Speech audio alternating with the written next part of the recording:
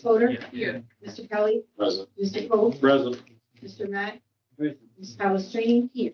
Mr. Robinson. Okay, awesome. Everyone is here. At count of 4, will you please rise for the pledge if you're able?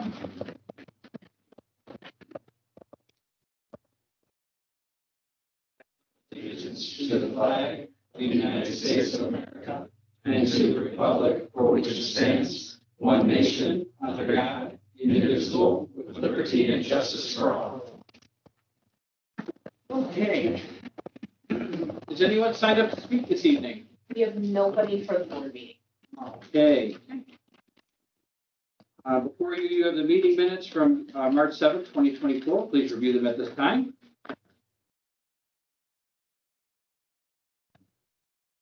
Mr. Mayor, I just have a couple of comments. Sure. And just a simple one. Page 1, my first name should be listed on there because it's always the first name and the last name at the very beginning. And it just says trustee Palastrellini, so just to start it off. So Yeah. Yep. And 2 is, why are we not putting staff present anymore? We used to I don't know that list. I really don't know that we ever did we? Yeah, it was each, you know, Jay was their attorney. We can certainly add that. Virtually as well as regularly. Can we, It usually is. I don't know why it's not. But you are correct. It usually is. Okay. It's also. can we add the staff? Yeah. That'd be great. That's just because, I mean, they And attend- No, contribute a lot. You're correct. They usually are. I don't know. On number 4 for public comments, can we put what the topic is? I mean, we're not going to get into a long reason, but I mean, if a resident comes out to speak, I think it should at least be that, you know, on a zoning or flooding or something. So just even one word. So I think that was by nature of us trying to consolidate the minutes in that. I know. So maybe a 30,000 foot Yeah. overview. This, I mean, honestly, just regularly, just because it's gotten to just be motion made, second, ayes, next topic. And it just looks like we don't do anything or talk about anything, we just approve it. Well, no, I understand that, but that's why there's video recordings available on the website for context. This board was the one that said that our meetings were Yeah. our minutes were too in depth. And so I think that this is just, A happy meeting, maybe, just so that it doesn't look like we just had motions made throughout the meeting and just. And that's just my feeling. how's the rest of the board feel? Because they can take another stab at this. We can table the minutes and then we can approve them. No, next we meeting. can still approve them, but I mean, I just want a little bit more meat to it, so it doesn't look so. Because again, this was the changes that you see to the meeting minutes as they're presented now is just based on the desire of the board, will of the board, comments of the board to kind of condense them so that they're not so in depth. You can make them shorter, even just by changing the pagination and so there's not a lot of space in between ayes, nays, and everything else. So, just to bring it. What is the rest of the board feeling about minutes? Are we good with them? Do we need to add more detail? Does there need to? I want to do what the board feels is correct. We have video, right? Yes. So I'm fine with it.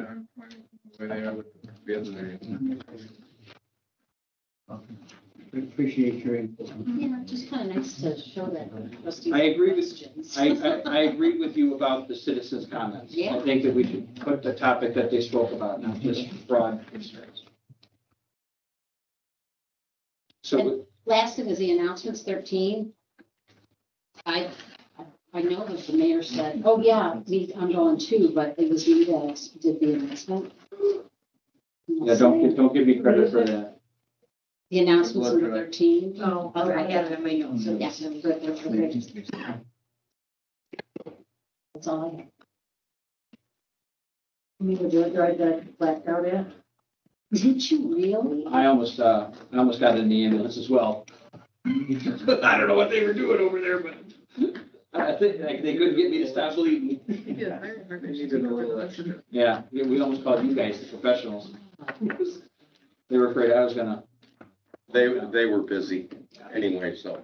anyway. Can I get a motion? Anytime the to- mayor calls. Can I get a motion to approve the minutes with the changes presented by trustee Palastrellini? Still moves. Second. Questions, comments, concerns? All in favor? Aye. Opposed? Okay, tonight we have a public hearing, we have two public hearings scheduled, actually. So do I need a motion to go into the public hearing, or can I just open it? What's been the custom? I'm relying on you because we don't do this very It's just been often. opening up. So, Open it. all right. So the first one, I'm going to open the public hearing regarding the establishment of SSA number 30 for Briar Hill Ventures and Midwest Companies. We talked about this a little while ago. This was just for improvements that they need to maintain. It's a shared agreement between. And this is the public hearing tonight, and then it becomes effective in 60 days automatically. Correction, I'm sorry. in 60 days, you'll be voting on the ordinance to approve it. So, And all the notifications were made as per the law for the public hearing and all that stuff. Does anyone have any questions about this? SSA? Okay, I will entertain a motion to close the public hearing for the establishment of the special service area number 30. No, that's true. Ms. Lyons? Mr. Hedges? I was just, Rich Olson has signed up on this Oh, public that was a hearing, mistake. and I believe it's a mistake, so, Sure. okay, Has anyone signed up to speak otherwise? no, Okay. no, we're good. Thank you. Okay, so I have a motion to close and a second. Questions or comments? I need to call roll, or Ms. Clerk needs to call roll. I'm sorry, who was the second? I was. Thank you. Yes, no, maybe? Yeah, we can do it. All in There's no favor? outline, correct? He's here. All in favor? Aye. Opposed? Fantastic. That public hearing is closed. The next is the public hearing I would like to open regarding the annexation agreement for the Tina Hero subdivision properties located at 44W 459 and 44W 369 Big Timber Road. And that's basically 20 in Big Timber. All legal notices were made for the public hearing. Yes. Is there anyone signed up to speak for this public hearing? There are two gentlemen here available to answer questions. They are Joseph Gattenballer and also James Conde, the consulting engineer, and this is Alejandro Tinajero. Sorry, Gonzalo Tinajero, who's the owner of the business. I think you've all met Gonzalo before. So they're here to answer questions, but don't have mistakes. That, Mr. Sully. Pursuant to the state statute, we do need to have a public hearing before the proposed annexation is approved. It is possible that we have it on the same evening as custom of the build board to do so. We have in your board packet, on page 15 or 13, excuse me, through 14 of the packet, a short memorandum with regard to the key provisions of the annexation agreement. As you will see, and I'm sure you've all read it, but as you will see, it is a pretty standard agreement. And the agreement outlines the obligations for the development of the construction of the infrastructure, internal infrastructure and roads, utilities, stormwater management systems, all at the expense of the owner. Mr. Tinajero has received a positive recommendation from the Planning and Zoning Commission with regards to this for all land use approvals thereon, which will be concurrently reviewed and are set for adoption tonight if the board wants to go on this. Of course, we will be doing SSA like we do for all of these projects pursuant to the Kane County Stormwater. Any questions about the agreement in your packet? Would you prefer to talk about that at the public hearing? Could we talk about that during our regular Let's business? talk about it now. I think we're talking about it now is fine. Well, no, the question, well, we've got a lot on the agenda tonight. Say we have like 6 motions. Do we Yeah. comments during each motion? Yeah, so I think that we can, for the sake of our guests here, we can either do this during public hearing if that's the will of the board, or we close the public hearing and have the discussion during our regular meeting as it's on the agenda. Does that mean that they have to stay to the end because we've got a presentation in the middle and then a fire district and then it comes down to those? So I don't know what the guests, they're planning to stay to the very end. I guess we're looking for some guys. Yeah. Then let's do them when they come up and arise, and see if there's no one signed up to speak with regards to this. We have discharged your obligation pursuant to the state statute with regard to the annexation. There's nobody signed up. I thought there was somebody signed up first. Only to answer questions. Can I just had just a couple basic ones that you just to get out. The property itself, when you drive by it, I know there's a house that's there that kind of looks abandoned, but from previous times here, I don't remember who was talking about it, but that there was somebody living in there and had not left. And then I know there was, I shouldn't say the word I know. I believe there was a second house that was at the, like down deep into the property close to the school. And eventually, it's not on every single one of the maps and stuff or the diagrams, but I see the one which is right up on Big Timber.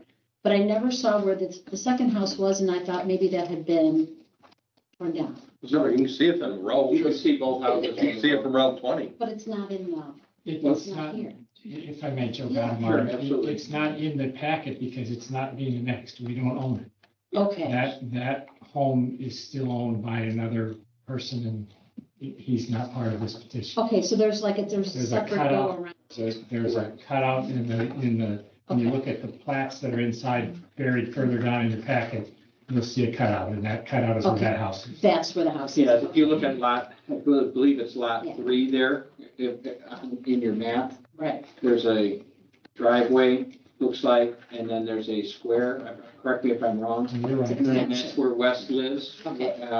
And so his mother owned the house on the corner, okay, the ranch style home, and okay. then he owns the 2-story that's still standing. Trustee, page 59, your packet, and yeah, it's the exception. It almost looks like a square. I believe it's about 250 feet Okay. from the frontage. Yeah, and that's what I thought, and I put a question mark in it, but it's deeper in, there showed a cutout of a house, and that's why. Is there anybody living in the house that is on the property? I'm the owner of the property. No, there's nobody living in the house. Nobody. And we do have a permit to demolish that property. Okay. So once we annex into town and we start moving, that property is coming down right immediately. Okay, So okay, we're just waiting for this process so we can mobilize. I mean, there is equipment there ready to do it, but we haven't really not, but it's been, for over a year and a half, it's been abandoned. okay, because in the agreement it lists, there are no electors residing upon it, so I just wanted to. There's make sure nobody, that yeah, you there's- did it. Okay, thank you very much. Anything else I think? Any other questions for the public hearing? I'll entertain a motion to close said public hearing. Second. Questions, comments, concerns? All in favor? Aye. Opposed? All right, thank you very much. I guess a point of clarification. Chief Herman and Deputy Chief Larson are here. Are you here for the presentation for Lennar Homes, or are you here for your letter? Both. Okay, no, the reason I was asking is because we moved your letter up, if that's why you. No, it's fine, you're fine. Second. Thank you, appreciate that, though. All right, thank you. With that, Mr. Mayor, we'd ask you, Lennar Homes would like to make a presentation. We have with us tonight Richard Olson, who is the principal at Lennar. And Richard's met with the village several times. And then also, I think you all know Mr. Murphy. Sorry, I've read it wrong. Rich Murphy, who is the land entitlement manager for Lennar. And then you also know Richard Olson, who's been here several times for Crown, who's the landscaper. So they'll be talking about some plans they have coming up in the village. Thank you. Good evening, thank you for coming tonight. Good evening. Thank you for listening to us, and thank you for past courtesies, and we appreciate the ability to, continue with our business over at Thames Farm, and I guess, some of this I think you're all familiar with because we've been in here a few times. We're looking at a property on the south side of Oakland World, just a little east of it's in Getzelman, right? About 157 acres. Can you use the leaves, Mo? So we can see it on. Yeah, maybe Thank you. advance to that, and I'll let Rich Olson talk about this plan and the planning features and so on and so forth. But we're looking at doing basically some of the same single family that you see at Tam's Farm.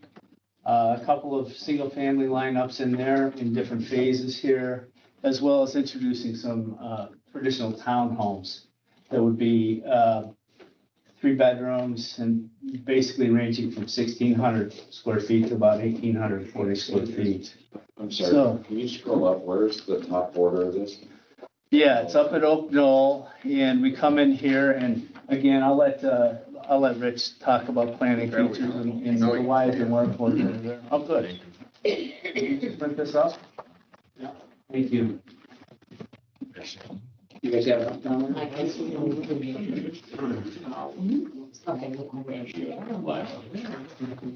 So maybe just quickly advance through the next couple slides. I think you're familiar with our company. We're second biggest in the country in the Chicago area. We're building about 1,500 homes last year, and it's getting more every year. I think a part of it is because we have a mortgage company. We buy down mortgage rates, and they're very attractive to our home buyers at, I think, 4.99%. We pay the difference, and usually, and we figure out how to get people in a home, you know, and that's a good business plan. Kind of evens out our flow here. We've transitioned from when I started working here to now. It was originally just built when people ordered a home pretty much, and now we just start 4, 5, 6 a month, depending on the demand. And we basically fairly even flow. So it's dynamic pricing, and we get people in the home. By the time the home is finished, it's almost always sold. So if you want to buy a home, you get attractive mortgage rates, plus you get a closing that happens within the time frame of any fee locks on your mortgages, and also you get a chance, to have a quick closing, sometimes in less than 30 days. So I think, I think if you have any questions about our company, I'm happy to answer it. But we're working in about 40 communities between here in Northwest Indiana, and we have some 4 communities in the suburbs of Madison, Wisconsin. Location map. So let's advance through a couple of slides here. Location map. I think we're in Rich's domain here. So I think let's let Rich talk about site planning parameters. And, we'll have a couple of slides here with the architecture on it for you. Okay? Thank you, Rich. One more.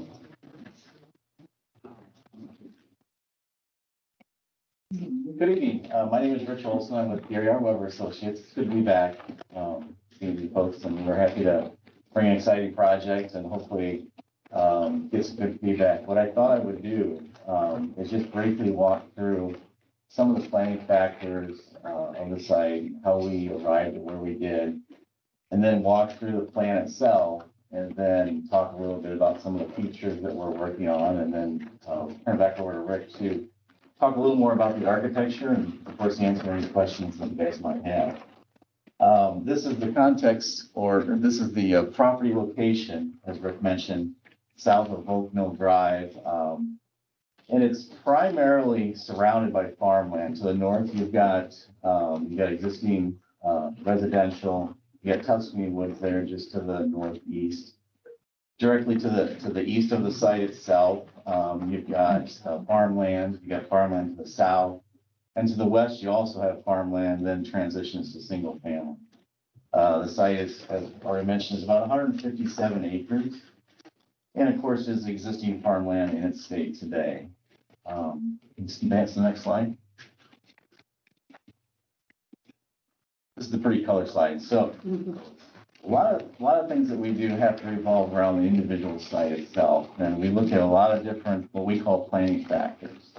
And those are things like topography, site access from a vehicular standpoint, pedestrian.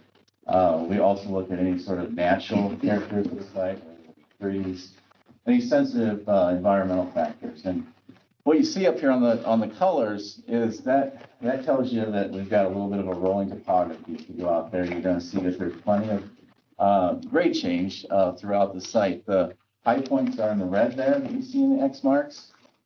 And the low points are in the yellow. And typically we want to put the houses on the high points of the site, and on the lower points, you're probably going to typically see more like the stormwater retention.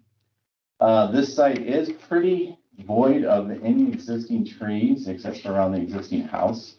But we do have a little tributary that runs crosswise through the upper portion of the site. And so that's a sensitive area that we want to, of course, protect and preserve and plan around. You can go to the next one. So we are proposing a mix of residential types. We're looking at three product mixes, and we're introducing about 396 homes, all broken into 2 single-family product sizes as well as a traditional townhome.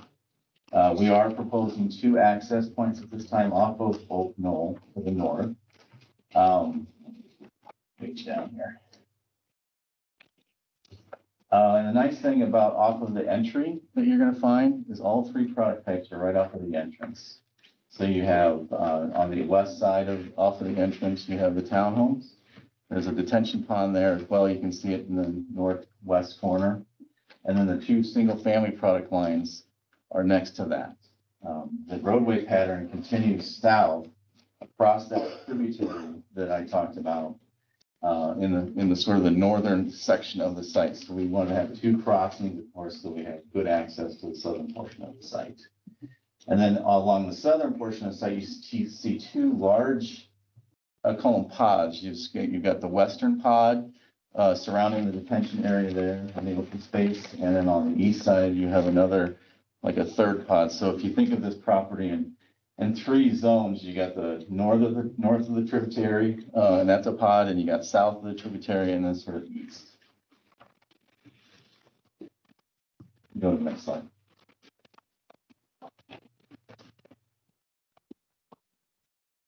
So one of the things that I talked about at the beginning was a little bit about preserving natural areas of the site. This is sort of my green infrastructure slide. And what you're going to see here are things like you've got the protection of the sensitive natural area that comes through the site. And what we've done is place the detention basins as a buffer between those, as well as a nice park area.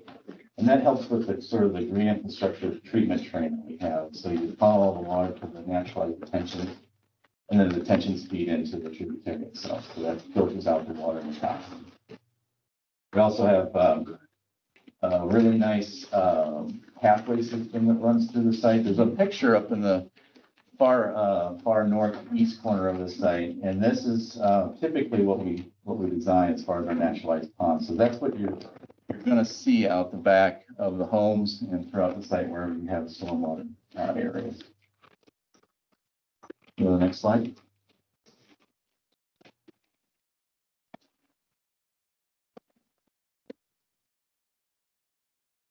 A little touch base a little bit on some of our community social nodes here that we talk about, and that's really the fun stuff of the site itself. You've got 3 sort of distinct communities one to the north, central, and then east, and in each one of those communities we're proposing some sort of park feature, and that would be play structures, in some case seating areas, and just nice open areas as well.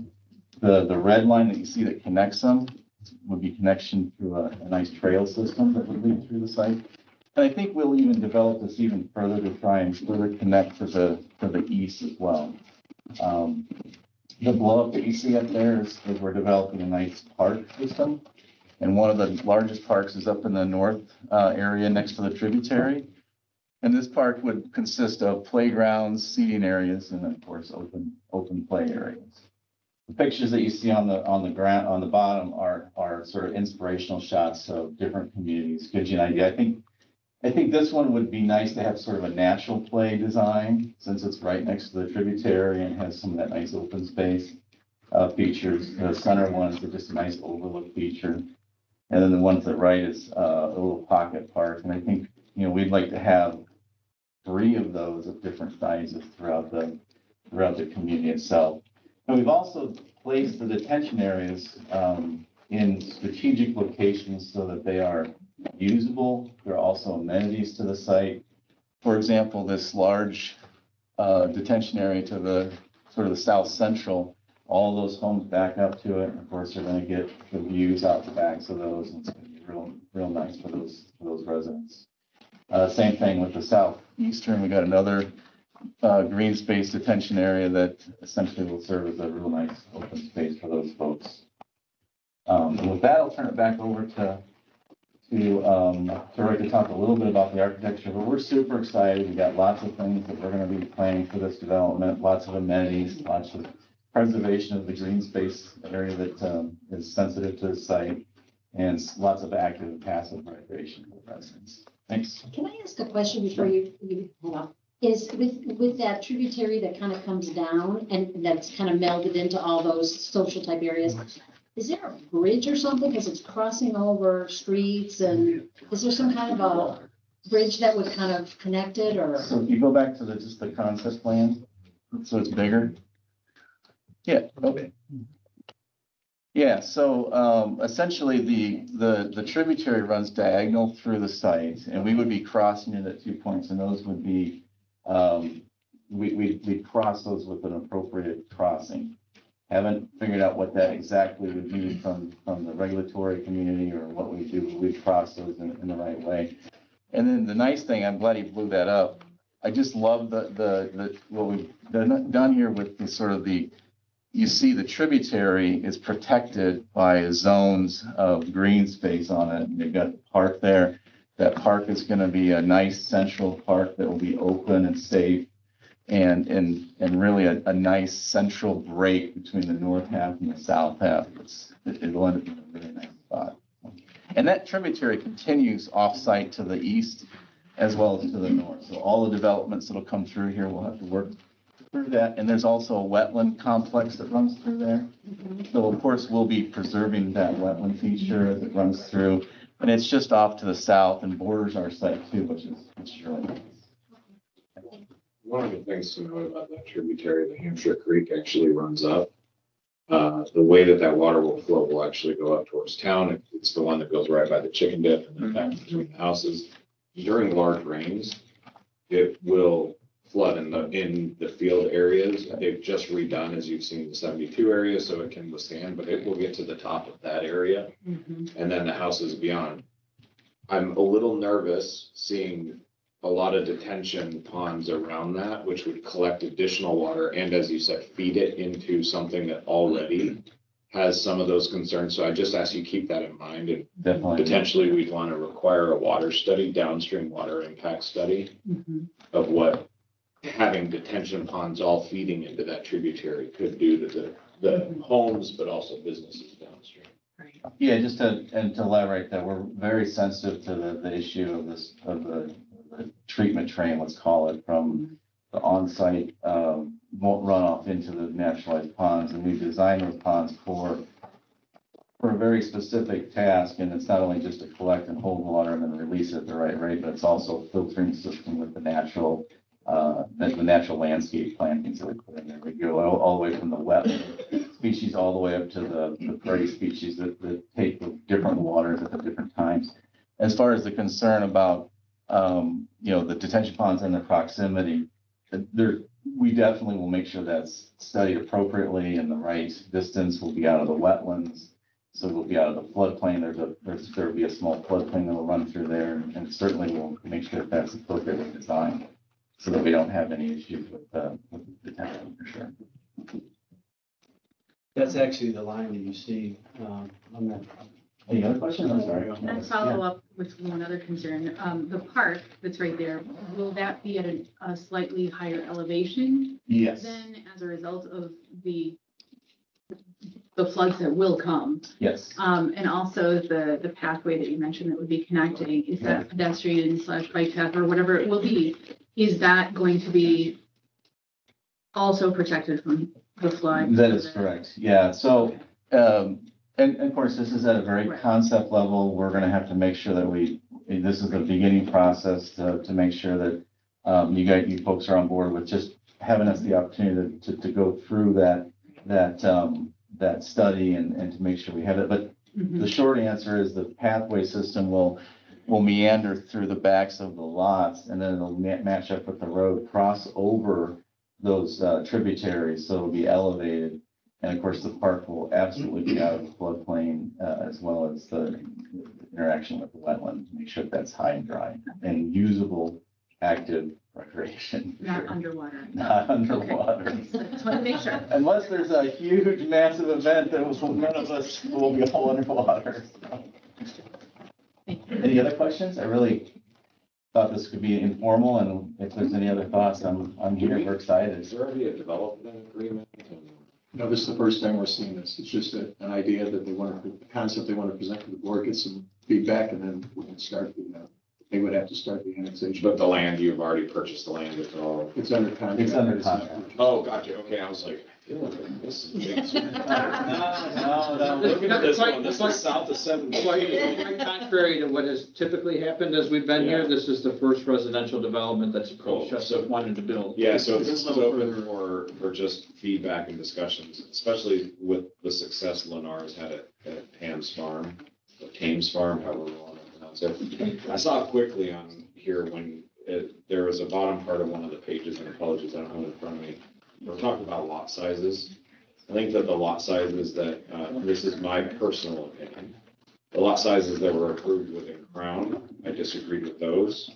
I think the lot sizes that were kept within Ham's Farm, because they were what was established back early in the 2000s, have been successful. The Ham's Farm is selling fine and building plenty of homes.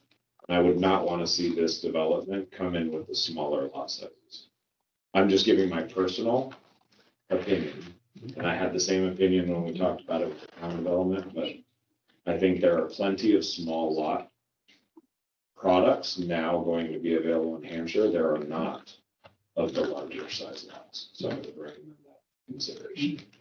I would echo that as well. We do have quite a few that got approved up north and larger lot sizes. We did make balance to that. I was just gonna say, the feedback that we've gotten from the community has been echoing that same sentiment. So it is something that we definitely need to be sure. Rick, if I'm reading this correctly, these are 71 foot wide and 65 foot wide, is that correct? Yes, the product mix that we've got is very specifically geared toward the product, and you've got two different product types, and Rick will talk about them in a little more detail.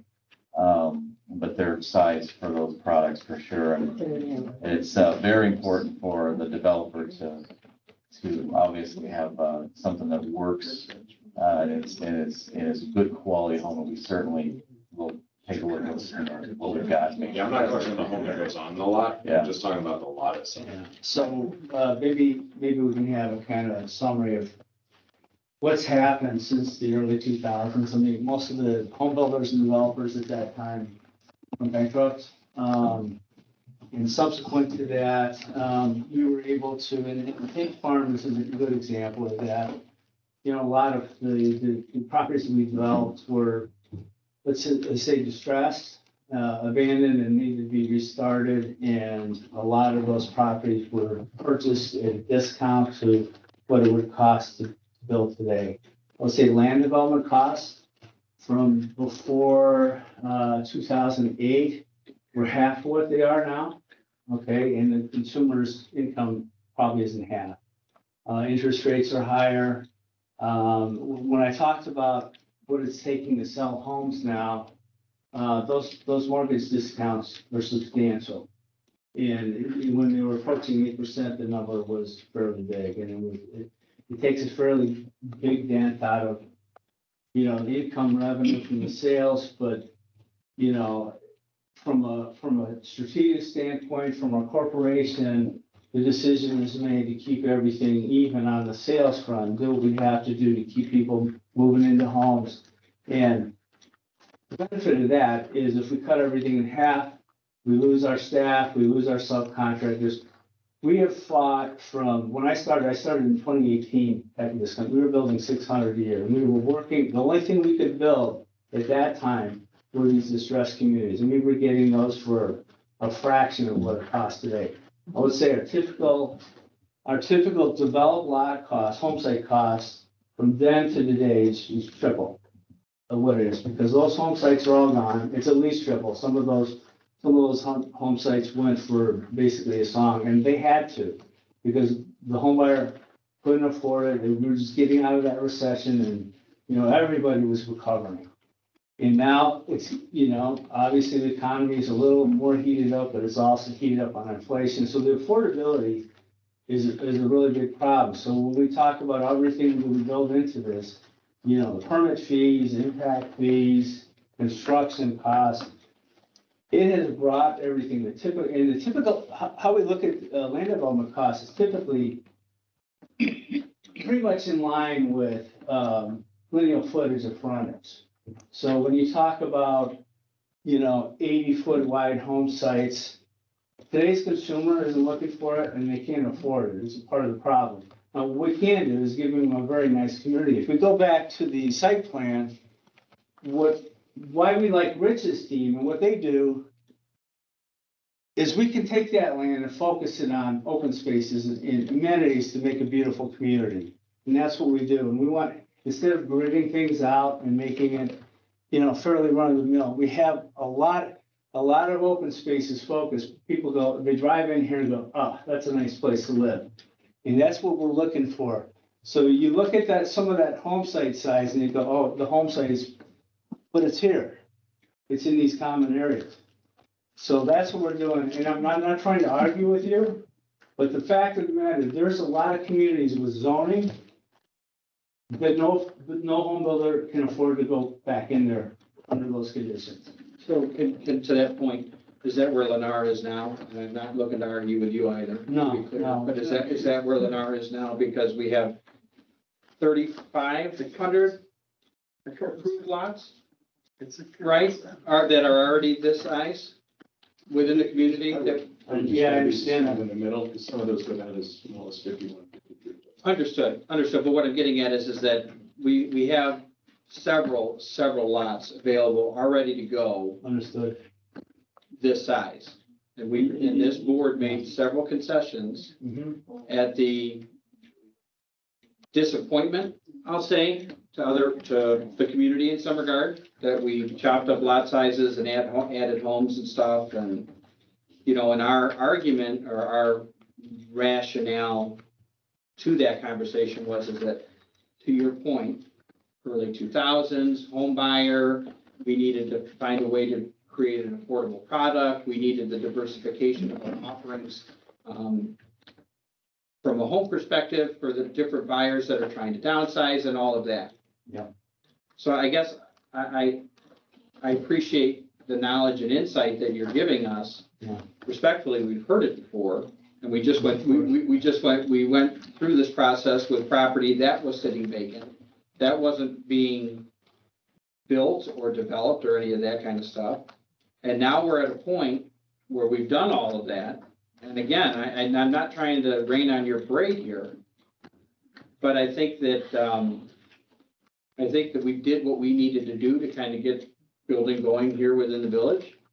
And now you're approaching us with a concept. While it is beautiful, you need to understand the concerns that we as a board have about approving the same thing that we've been beat up for doing to try to get building going.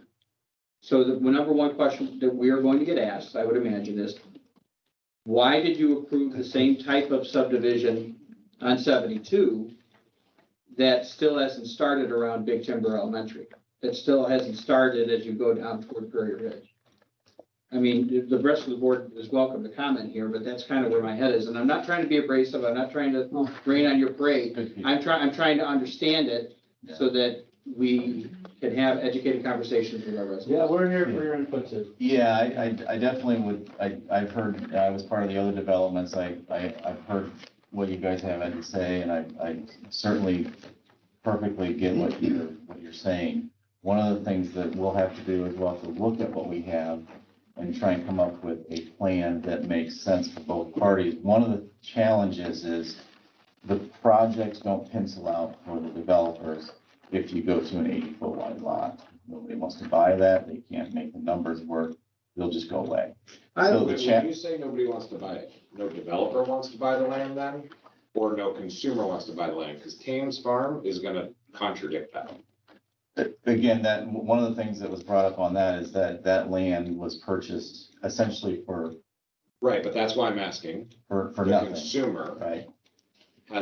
is purchasing those type of homes faster than they are the other ones. So, Now, yes, the price point may be equal, or all things may be equal, and it may be a higher price point for a larger area. So maybe we're Right. talking about a little bit more expensive homes. Right. But the theory that people don't want to, we were told as boards, well, people don't want to care for yards. They don't want to mow, they don't want to do these things.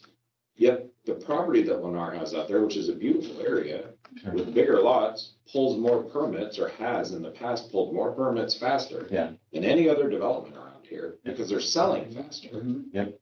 Which, again, I understand there's a price difference because it's based on an earlier purchase price. But if every developer comes in and says, people want smaller lots, so we build smaller lots, and all we're building is smaller lots, it's a self-fulfilling prophecy, because people only can buy smaller lots, so then that's all Right. that's available. Right, those are very valid understandings and points. One of the things that you have to do is to get to that point first. And in order to get to a point where you have a project that you can sell a home on, you have to have the seller be able to sell the property to the developer, and the developer has to understand the infrastructure, all the things that he has to put into it. And then he generates a number and says, okay, this makes sense because we can make a certain amount of profit that makes sense. If you can't get to that point because, if they had to pencil this project out with, say, 80-foot wide lots, they can't get the seller's price, they can't get their price to match up, and then the deal goes elsewhere. So the economics of the situation mandates that you have a certain product size, and then what you have to do is we have to come up with a community that does work for both parties and you guys. We have to come up with something that is a fabulous community that has all the amenities, and the amenities that you would put into this project would be immense because of the size of the project. But as far as getting to the table is the problem. If you pencil product up with too big of lots, then nobody can afford to buy the property or build homes on it. If you sort of bought a Lamborghini, now this is a bad analogy. The analogy with the Tuscany Woods, if you already have something that's a bigger lot, but you bought it for a smaller lot price, certainly you can then put that on the market and people will of course buy that. But if you had to purchase that same lot at market rates back then and try and sell that at an elevated price, nobody would buy it because it would gap up to here in their pricing. And even though it's a bigger lot, they wouldn't be able to purchase it because it would be too expensive. So you got to balance. And what I'm trying to kind of get at is we have to come back to you with what you're telling us. We have to balance the affordability issue with being able to put a product on the market. I think that's a hard concept for this board to understand, affordability in general, and I'm not. That's insulting. No, No, that's no, not. no, That's an incorrect no, statement. what I'm saying is just follow me with this. When you come to us and say that you want to make an affordable home, but yet the asking price is over most what anybody in this town is willing to pay, when you're looking at $300,000-400,000 for what is considered affordable, that's where I'm going with it, Trustee Coates. It's not a matter of any intellect. You say that a $400,000 home is an affordable home because the lot size is smaller or more affordable than if the lot size was larger. And we sit here at a board level and go, how the heck can anybody afford that? I applaud you for coming I agree. for your concept plan. I recommend you worked with our village manager for lot sizes and whatnot, and work out some of those things before you come back to the board. Thank you. Can I expand on that a little bit? Sure. Slightly. 508. Affordability is of course relative. We have to be sensitive that we're in an open market. We're selling against other developers. We're selling against ourselves, right? So I would be hard pressed to say that even with a home site that's narrower than Thames Farm, that we could actually afford to sell a home for less than Thames Farm. or pricing, if there's a sensitivity to being lower priced, I don't, we'll always try to sell a house for as much as we can, but we're capped out by the home buyer's ability to do it.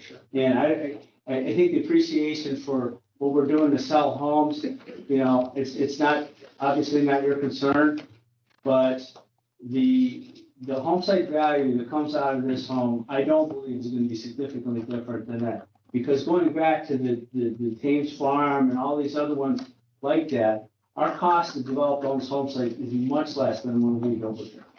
Just because where we've come in the cost of land development in the last 15 years. And, you know, some of that land development was done, but there was agreements made, fee differences, all kinds of things that are different. And so the differential's there. So,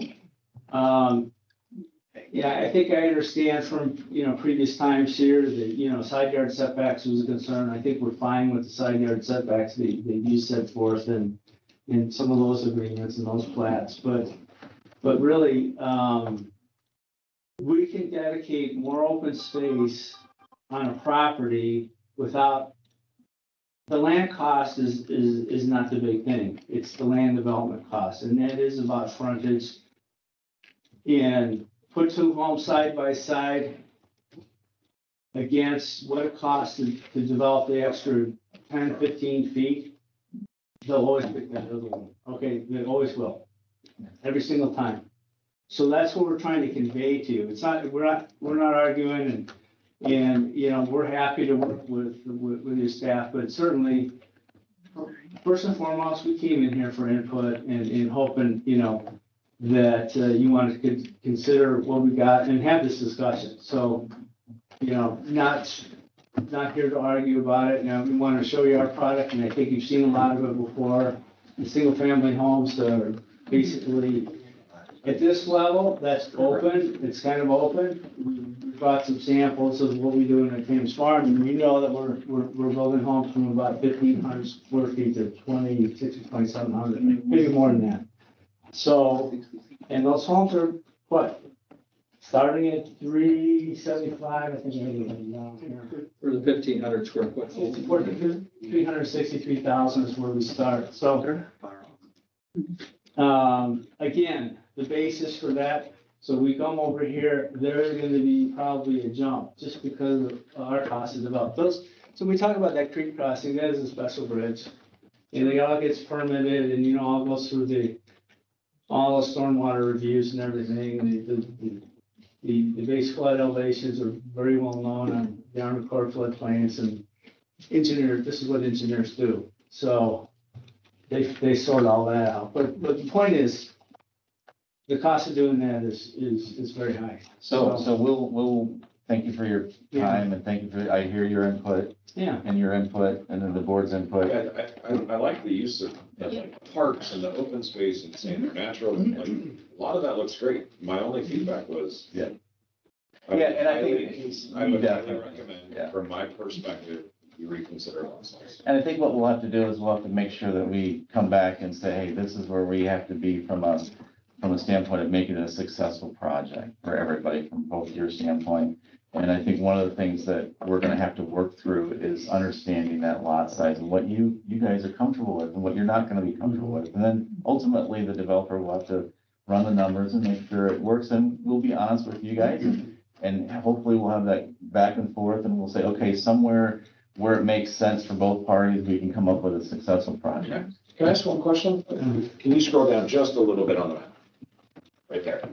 On the right side of this, you have a road that kind of ends into the next farm property. Is there future thoughts of that becoming part of a development, or this development continuing in like a phase 2 or 3? Yeah, the thinking is, and we haven't really even discussed future stuff yet. We put a stub into the east, into the west, and to the south, and we'll discuss if that makes sense for the future planning to have a stub there. It may not end up there. It could end up even not being that direction, but the idea is that you want to build for future expansion if necessary. The developer has no plans at this time, but it's just good planning sense from that standpoint. I just saw those opens and I wasn't sure if that was like. We usually require that they take the road to the next property, so if they do develop it. Okay.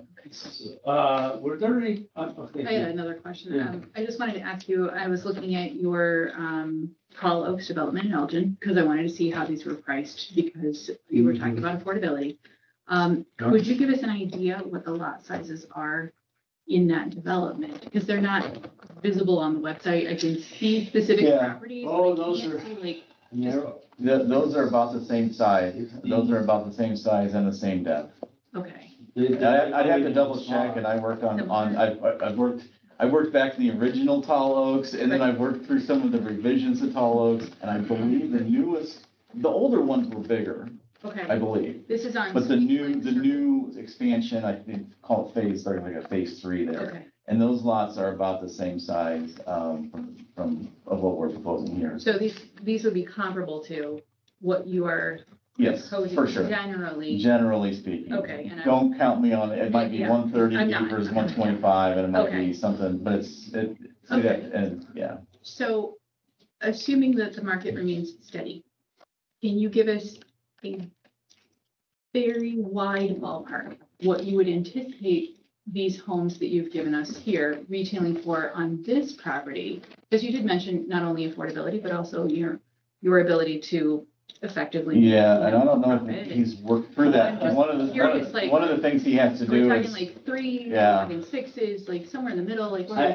what's your I guess? don't expect it to drop down from Thames Farm, so that's why the point I was trying to make, it's like, we struggle against, what I don't wanna do is open up here and nothing happens, because it really is price sensitive. I mean, it's amazing what $10,000 will do, And, these is the Thames Farm, I think is like, I think 360, 370. I don't know what the average is over there. I would hope not to see a big bump because then we have a problem. Okay. Like Rich was going at, I've basically got to take this whole site, make some engineering assumptions and divide it into. Yeah, and this is what we do. I understand how that works. Yep. I one get of the things that might be nice to think about is they do the 3 product lines. We didn't really dive into it, but one of the product lines is gonna be more of that active adult.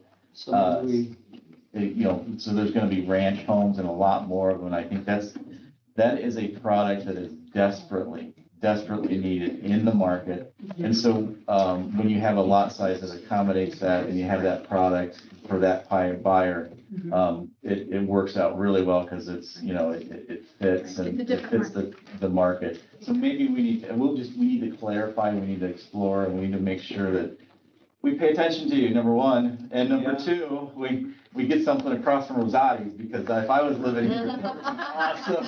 And then you got the red ox right down the road that I can walk to, come on. Right. Chicken dip. But I mean, so to answer my question, what are we looking, what's your best guess? Under 6? Oh, yes. Under 5? What's your? Well, I think in Yes. Thames Farm, we're running from 365 to 418 is the Or- lowest one, yeah. Okay, right. By the time you're in the options and everything, it's gonna be more than that. I don't really see it coming any lower just because of this whole land development but and not direct costs. excessively higher? Because I mean, when you go from 4 to 6, you've got a 50% increase. So So that's if they why go too high, then nobody's gonna buy them. Yeah, I mean, Yeah. there's plenty of folks that wanna, max out the home. I think the biggest one was the Raleigh 29. But product wise, I mean, that's why we're here, because if we lose 50 home sites, it's a much different price calculation, right? Right. So that's why, can we talk to you about a variety of widths, and we've got a couple of built in here now. Yeah. Rich can work a little magic. There's also, You know? there's also the attached homes that we're proposing, and nobody's actually commented on that, but that is one way to help with the density level to get the units to be able to, and it also brings in more of an affordable rate. And we're proposing 58 of the attached product types, which is a very small number. You can't really get much less or they won't even do it. But maybe there's a way we can, we're just gonna have to get this to work. And one of the things to do that is maybe creating the attached if you guys are amenable to that. Well, the reason- Exactly, so we can talk about adjusting the units. The reason I'm asking is because I'm pricing out what you're offering in Elgin at Tall Oaks. And I just want to know, like, is that the price point you anticipate for this particular development as it's conceptualized at this time? I think that's higher. Okay, that's what I wanted to know. Yeah. Again, because of just the sunk cost. Right. Yeah. Okay. Yeah, that was already a developed land that they basically ended up purchasing, so they got it at a discount rate. Mhm. And then they're able to then keep that housing price down. And And that's a market driven, the market pricing of the existing homes there is different. It's different wherever we go. Right. So we're very scientific about doing the CMAs when we go to buy properties. Right. So that's the hard part. So we had this discussion and maybe we get some input from your team, from Mo and Jay, and we can, we do a lot of tweaking possibly and to make it work. So the question is, and these aren't the best pictures of it. Probably get better pictures later in this show here, but this is that was the attached product, the attached townhome. yeah. So those are 1,600 and it's 1610. I think 1840. They're all three bedroom, not three car. Three bedroom homes and very nice townhomes. So I do have, too bad. one question and just one thing to think about. When you're talking about mix of product, is any part of this neighborhood, because you just brought up active adult ranch style, is any part of this neighborhood being conceptualized on build to rent? No, No. Okay. no, it's all for sale. I mean, right, that's not what Lennar does typically, but we do have it, we do have that division. And we're always open to that discussion if you are, so. No, we're not. Okay. No, never done somewhere else. Yeah. No, but no, what we're proposing is attached or detached, for sale. One consideration for the concept, it just seems odd to me, where you have your attached homes, you have them up front. Yes. So you're gonna have your most dense area where everybody drives through to get through to it. Yeah, so if you go back to the You plan. wouldn't have that, right? Yeah, that's a good observation. If you can step back to the plan, we have, and of course, he's wanting to go through architecture. Their architecture is great, by the way. They've gone through. So yeah, on the left side, one of your two entrances is actually through that entire dense population. Yeah, That it dense is. side. Yeah. That So seems odd to me. yeah, well, we've got their main entrance will actually be, the right entrance, and that would be dedicated mostly for the single family entrance. Now, anybody can go in it, but certainly that would be for your single family side. And then the attached side, which is on the left, that has its own entrance as well, so that kind of breaks that up. And now, we only have one phase of the attached, and we haven't really explored if it's feasible to do a second phase, but really, the idea is you have a nice, more affordable, the term affordable is, I hate to even put that because your affordability, my affordability are different, but let's just say the lesser expensive of the products per square foot would be the attached. And we haven't explored about what makes sense if we expand that. And that might be an avenue to help with some of the other things. Is that something you think we can explore with your team? Moving maybe units away from even just adjusting the mix. I mean, mainly, we want to just get a kind of, the big picture. Like, are you okay with it? Or what's your initial I think idea of the that attached? more than just our staff are gonna have to weigh into that conversation. We have to have the fire department here because that's a concern that they've raised a few times Yeah. with the buildings being attached of higher risk and fire spreading and that kind of stuff. So Just that one. I said, I'm thinking if you're wanting to explore that conversation, the fire department's gonna have to weigh in on it. Because, considering last weekend, we just had one of them go up in flames, so. They weigh in on everything we do. Yeah. And we certainly will look at the location of the townhomes and how they relate. The one, and I probably didn't express it really well, but the nice thing about the way it's set up now is that you've got all three products. To help a successful project, one of the things is you want to start selling your storefronts right away. And you open up 3 storefronts right away, and then you start to expand south. And if we have all 3 products up, then we can sell right away, which is nice. Like, and it's such a small spot up in that north area. Let's say we move those to the south, I can't have a storefront up front to market the townhome because it's buried past the tributary and nobody can see it. So that makes it, you want to have it up front, essentially. Respectfully, you want it up front so you can sell it. One of the things that's turned me off about the subdivisions along 72 is I don't want it there. Right. Because after you sell what you sell, we have to stare at it. And so respectfully, that's one of the things that we've talked about on this board for a long time, is the fact that there was some poor planning in some of our opinions about putting those right on 72 the way that they were.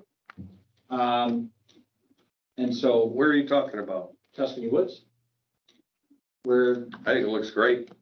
But consider that many people who buy a townhome versus the people who are buying a single family home. Sure. You know, if you're gonna pay that much more for a home, you probably don't want to right up against the highway. Understood. Which I think that may be part of the consideration for putting it. Sure. I understand all I that. don't know. It's just that I think that I've never been a fan of it and I've never hidden it. Mhm. Yeah, and with that in mind, we certainly can make some adjustments. One of the things that we can do is, of course, make sure that there's landscaping and the appropriate screening and stuff. Good concept plan. Can I ask a question too? I mean, because I know it's a very long, narrow, and it comes down, and it's in the middle of farm fields to the one side and farm fields to the rest. And for like emergency vehicles, because we've got our police chief here as well as our fire chief, is there any kind of a safety road that, you know, gets nubbed out a little bit for them to come in from a back way to save them time? Or is that not something that's done? I don't know. Well, and actually that was another good observation, not to rate your question, but we have to have two access points across the tributary for that reason. If something gets stopped on one location, on one entrance, let's say an accident happens at one of the likelihood of it happening at the second, crossing at the same time is slim to none, That time we bulldoze through the crash and get to the fire. So those are those two, but what I'm thinking is something at the very south end, something's happening, a fire breaks out, it's a matter of, it's a longer distance. If it was faster for them to go down Getzelman and just come east over. Yeah. And I'm just asking because I don't know. Yeah. Does Crown have anything like that? I don't. Sure. What'll happen is there's a property that's about that wide, and then there's another one that's a subdivision. What's gonna happen on the long term is another property eventually is going to come in, and then those will connect. Certainly, they wouldn't have the ability to connect through somebody else's property, unfortunately, in this case. But the safety concerns of having two accesses really where it's at. And that usually, as long as you have two accesses to the properties to the south, that would not be an issue. I think you did a really nice job of actually, as you go down, there's always a couple ways to get in. Yeah. And future development will connect those, and of course, you'll see that connection as you develop the community moving forward. Thank you. Overall, I don't hate it. So in case you thought that we did. Write that down. No, it's just, we have a lot of questions because, people are gonna ask us and we have to be ready for that. 20 years from now. I definitely understand, and we just need to be sensitive to your concerns on the sizing of stuff. And then only thing on our side is we want to make sure that we're really crossing our T's and dotting our I's and saying, hey, this is where the market is, this is what we can afford to do, and this is what we can kind of work through the process and kind of come back with something that makes sense for both. So we have our work cut out for us. Well, I think the rest of the board will agree. We appreciate you coming to talk to us about it. And evaluating Hampshire. Yeah, for sure. Thank you for your time. Thank you. Thank you. Thank you, gentlemen. With that, Mr. Mayor, we would ask for consideration of a motion to approve the distribution of fire district impact fees of $82,468.92 to the Hampshire Fire Protection District. Any questions for Chief Herman or Deputy Chief Larson about the request? Entertain a motion to approve the distribution of fire district impact fees to the Hampshire Fire Protection District. So moved. Second. Questions, comments, concerns? Ms. Clerk, can you call the roll, please? Mr. Cole? Aye. Mr. Matt? Aye. Ms. Palastrellini? Mr. Robinson? Aye. Mrs. Fodor? Aye. Mr. Kelly? Aye. Motion passes 6-0. All right. Thanks, Charlie. Thank you very much for coming. Thank you. With that, I'll just mention that the next 6 items really are bracketed. So we can have discussion, and I would suggest that we have discussion like we had at previous hearings, or previous meetings, on all of the 6 items if you'd like to, or you can discuss them individually. I think at this point, we discussed the whole thing together and Right. that's how we've always done it, so. So with that, we'd ask for consideration of ordinances and resolution approving the following Tina Hero subdivision development. The first one being an ordinance approving annexation of the Tina Hero subdivision. Mr. Vasselli, can you give us 30,000, please? Yes.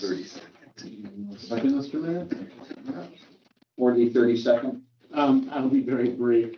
As previously discussed, this is the annexation agreement that would govern the annexation of approximately 15 acres of land currently in unincorporated Kane County for the development of the terms outlined in the agreement with the construction, concrete yard, and commercial uses. As previously stated during the public hearing, there will be no residential uses. There are no contemplated residential uses at this time. And I believe the agreement says that there are no residential uses in the prospective land use plan. The agreement is executed to facilitate the annexation and development of property in compliance with local codes and laws. The annexation and zoning upon the passage of this is all governed in the agreement. On the passage of the annexation ordinance, the property immediately goes into the lowest zoning district pursuant to Illinois state law. It will then be rezoned if other ordinances are adopted into a heavier zoning district, M1 and B3 respectively. As stated before during the public hearing, the infrastructure, road utilities, and stormwater management systems will be done at the expense of the owners. The owner is responsible for all applicable connection and impact fees as applicable. And the term of all annexation agreements for 20 years in the state of Illinois. They are required to comply with all applicable laws, and they will indemnify the village for any and all risks, harms, or claims.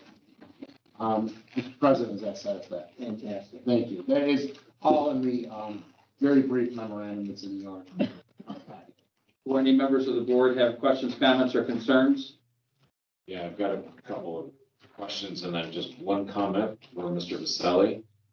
We need to add McHenry throughout all of those.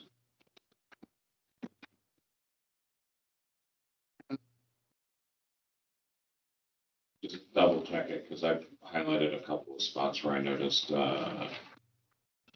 I'm looking at, for example, the annexation ordinance, and it says, we will, of course, and we can make that adopted throughout, but if you look at the title and in the ordaining clause, the village of Hampshire, Canaan, McHenry County, and Illinois. We will make that, and, Page 25 of the recitals in the packet. On page 23, it has Village of Hampshire, Kane, and McHenry counties. On page 25 under recitals, it says, which includes the zoning ordinances for the village of Hampshire, county of Kane, state of Illinois. So I'm just asking that we double check. yeah, we'll make sure that it's in there. And I think that is actually the title of the code as it sits right now, so we'll have to, the title of the code, the zoning code is from the old code. We have not changed the title, so technically it is still that. We will, That's fine. yeah, and that's why. All right. We just need to catch up the code to I that. just know that it's come up a couple of times, so when I saw that. Sure. Sure. Thank you for that. The two questions I have. One, I remember that, and I appreciate that the owner of the property did this because not many had, and it was a great standard, which was a water study was done. And there was some about the ability for that property or certain areas of the property to withstand a specific weight. And I guess one of the questions I have is, I know part of this discussion is going to be for, I'm using the wrong term, I understand it here, special use permit, whatever it may be, to be able to have gravel roads that lead back in a gravel parking lot. Is there a reason why we wouldn't want that paved? And here's the two reasons I asked. One, because of the water study. But two, also, this is going to abut a school. And so a gravel road is going to cause throughout some of the season, dust and debris to come up as trucks are coming and going. And I understand this isn't a construction yard where things are being built. I totally get that. It's not a concrete yard. I appreciate the earlier presentation. But why wouldn't we require this to be paved? And I'm going to turn that over to the developer at some point, but it is also, and I'm gonna jump around a little bit, trustee, so you have to indulge me on that. There is a sunset provision with regards to that. And I believe it is it's a 3-year sunset provision. And I'll turn that over to the trustee, you are the trustee, to the engineer of the developer to address that. But I thought that it had to do with the construction and how they are going to phase the construction of the project. The circumstances are that we're building 2 other lots, the 1 lot on this side. What we expect long-term is that internally, there's going to be a road connection. It could very well be that within the first 3 years, that road gets moved. And it gets moved so that the other lots can access the same way in and out. And if you look at how those lots are laid out, that was the intention, was to be in a situation that we didn't pave a road and then move it in 3 years. We figure within 3 years, we'll have that answer. And then that road will either be paved where it's at, or it'll be moved to the new location. So lots 2 and 3 will also be able to have access to that road line. So long story short, you're saying that the gravel exception is only there for 3 years, period. And then after a 3 years time, it has to be paid. And so many questions, do we pave it in that location? Or does IDOT tell us they want to move it, farther away, or, I can't go farther away, but closer to the intersection? So the other lots can be used. Is the variance then only for that strip, that roadway It's for strip? that strip and up to the So property line. where the property for lot 3 is, and then the building and on the concept, the building and all of the parking around it, that would all be paid. Ultimately, that will all be paid. No, I mean, does this variance The make variance that? allows us to work with that during that 3-year time period. And ultimately will all be paid, because within 3 years. Sorry, my question was very specific. No, I Is- understand. How Is the soon are they variance doing it just on that road, or is it the road and all of the parking lot? Because the reason we're being told the variance is being asked for is because that, and I understand this, that road may be, and so if you pave it, now it's really expensive to move that, or you can't move it. Or you're not moving. That part I totally get. The parking lot in lot 3 How soon can you park? around the building, why would that have to be gravel? We can pave that parking lot in front of the building immediately. But right there, right before you come into the first parking spots, on That would that be actually, that will have to be gravel for, In case it has to move. in case it has to move. I'm foreseeing that within 3 years, I'm gonna make a decision what's gonna happen with the rest of the property. I mean, it's gonna stay retail, commercial, or somebody comes and buys it. I mean, we're gonna have the water and, all utilities on it. So if somebody does not buy it at that point, I mean, I'm not gonna put it on the market for sale. Somebody comes and wants to buy it, then I consider selling it. Otherwise, I'll develop the rest of it. Okay, so you would be okay if it was that gravel for that part. Yeah, But then when you got to the lot 3 property, the Yeah. one you're developing for your offices and Yeah. for the yard, that the pavement would start there and be Yeah. paved, that would be okay. That'd be okay. for this project. and we also do have, I understand your concern about the dust and everything else. We also do have 8-foot fencing going up. Yeah, on the road part, I wasn't so Yeah. concerned. It's that, it's where you're It's cool. consistently gonna Yeah. have all the equipment because it backs right to an elementary Yeah. school. Okay, that's helpful, thank you. Sure. Then this may be for Mr. Khan. Why are we recommending M1 versus a B3? Because in the B3, when I took a look through that, it specifically calls out construction and contractor offices. So I'm just curious why the decision is M1 versus a B3 for that lot 3. I truly cannot speak to that. I wasn't here when it went through, Or when I went through. for the developer or anybody who can speak to why that zoning classification is being asked for. Initially, we asked for actually, I believe it was M2. And the decision was made that M2 was too intense, but that M1 with the restrictions of the special use, because your special use helps control what can happen there. That made more sense. And that's how it got to that level. But I mean, this has actually been going on for a year. And our intention was to try to work with the village for that. But that's the recommendations that came about a year ago from the village to say, make it M1, not M2, not the more intense use. step it down and do a special use. And that was the will of the planning and zoning. Not necessarily staff. Was B3 or the contractor or construction office usage ever considered in planning and zoning? I don't recall that. I'm not sure that this would be permitted. Would it be under B3? Sure. I don't believe you'd be able to park the vehicles outside and everything under B3. Understood, okay. Any other questions? Can I ask what your, and I know the lot 1 and 2 are not going to be developed right now, and the concentration is on lot 3. But for lot 2, what's the concept that you're thinking at that point? Actually, I was looking at a restaurant initially. Okay, That's lot 2 is the smaller one, correct? right. Okay. And yeah, because I understand it comes along Lake Street and Lake Street 20, and then it moves then across. So I mean, there is a very big, area across. There's a big area on the corner. Yes. And it's by a school and. And it's heavily trafficked, so. Right. I mean, it's going to be a commercial use. We just Okay. haven't been approached by anybody yet. Okay. I don't think there was any time that we thought it would be anything but commercial. Okay. So it's kind of like restaurants, beauty shops, nail shops, like a strip mall type It thing. ends up being a strip mall that way. It could be, offices, gasoline. I mean, Yeah. my gut reaction is you're probably looking more towards some sort of, gas station, whatever. I suspect if Casey's and Thornton's weren't so near here, they'd both be knocking on the door. Yeah. But I know they're close enough that I don't see that happen. Okay. And then with the lot, like for lot 3 or 2, sorry. As you said, envision a restaurant. It could be a big restaurant. It could also be a 4-story building. Oh, sure, but if it Medical was that, we'd have to complex. come and, those are, I don't know what your height regulations are off the top of my head, but 3 stories. Okay. 3 stories is, okay, I would think 4 stories is pretty high on this The location. doctor's office, I mean, it could be pretty much anything We there. expect it to be fast food and gasoline, to be honest, because it's actually between 4 schools. Within Okay. a mile of 4 schools. Okay.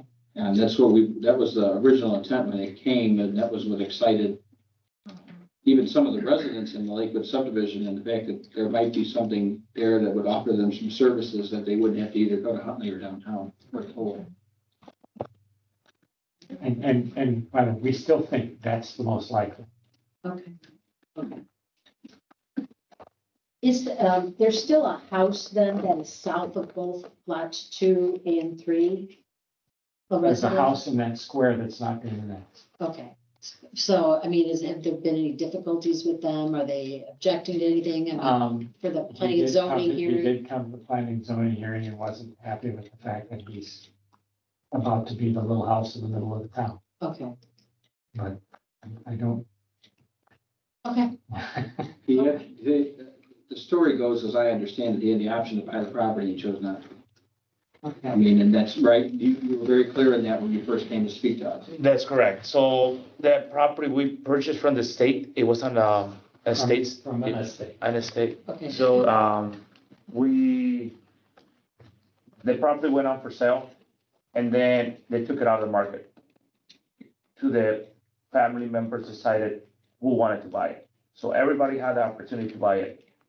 I bought it from one of the brothers that was taking care of the mom. And then the attorneys pretty much spread out the money because nobody could come together to see how they can. So, but everybody had the opportunity to buy it. I mean, and it was priced pretty fairly, Is that house unincorporated right now? unincorporated. Okay, it is. And that house in the front is actually a second house there's another foundation that you guys don't see from probably in the 70s or something. They got knocked down. Apparently, from what I heard, a truck drove through it, knocked it down, and the father built that house right there. So that is a slap on grade. So there's 2 foundations there. When we finally decided to take this down, there is an existing foundation there that needs to be removed that was never removed before. Okay. Your 6 and 8 foot fencing that you talked about in there, will that be on the south side of the property as well to No, give a no. buffer for that, The school? for both the school? The school and for that him, yeah, house? that's correct. Okay, so would that be the 8 foot fencing Yeah. on that side? All the way through that property. Or maybe hopefully he comes to terms and he wants to sell. And a question in the agreement on page 36 in our packet. Bicycle path. Why are we requiring a construction of a 10-foot bicycle path? Because we want to have a bike path all throughout the community, and there's a bike path down in Oakstead as well as in front of the school. So this will bring the bike path all the way to the corner, and then eventually it'll connect up to the bike path in front of the high school. So we'll have a bike path all the way along Big Timber. Okay. And we're doing the same thing on 72. We talked about before on the south side of 72. Okay, thank you. I didn't have the context of that. I'm like, this seems like now I understand.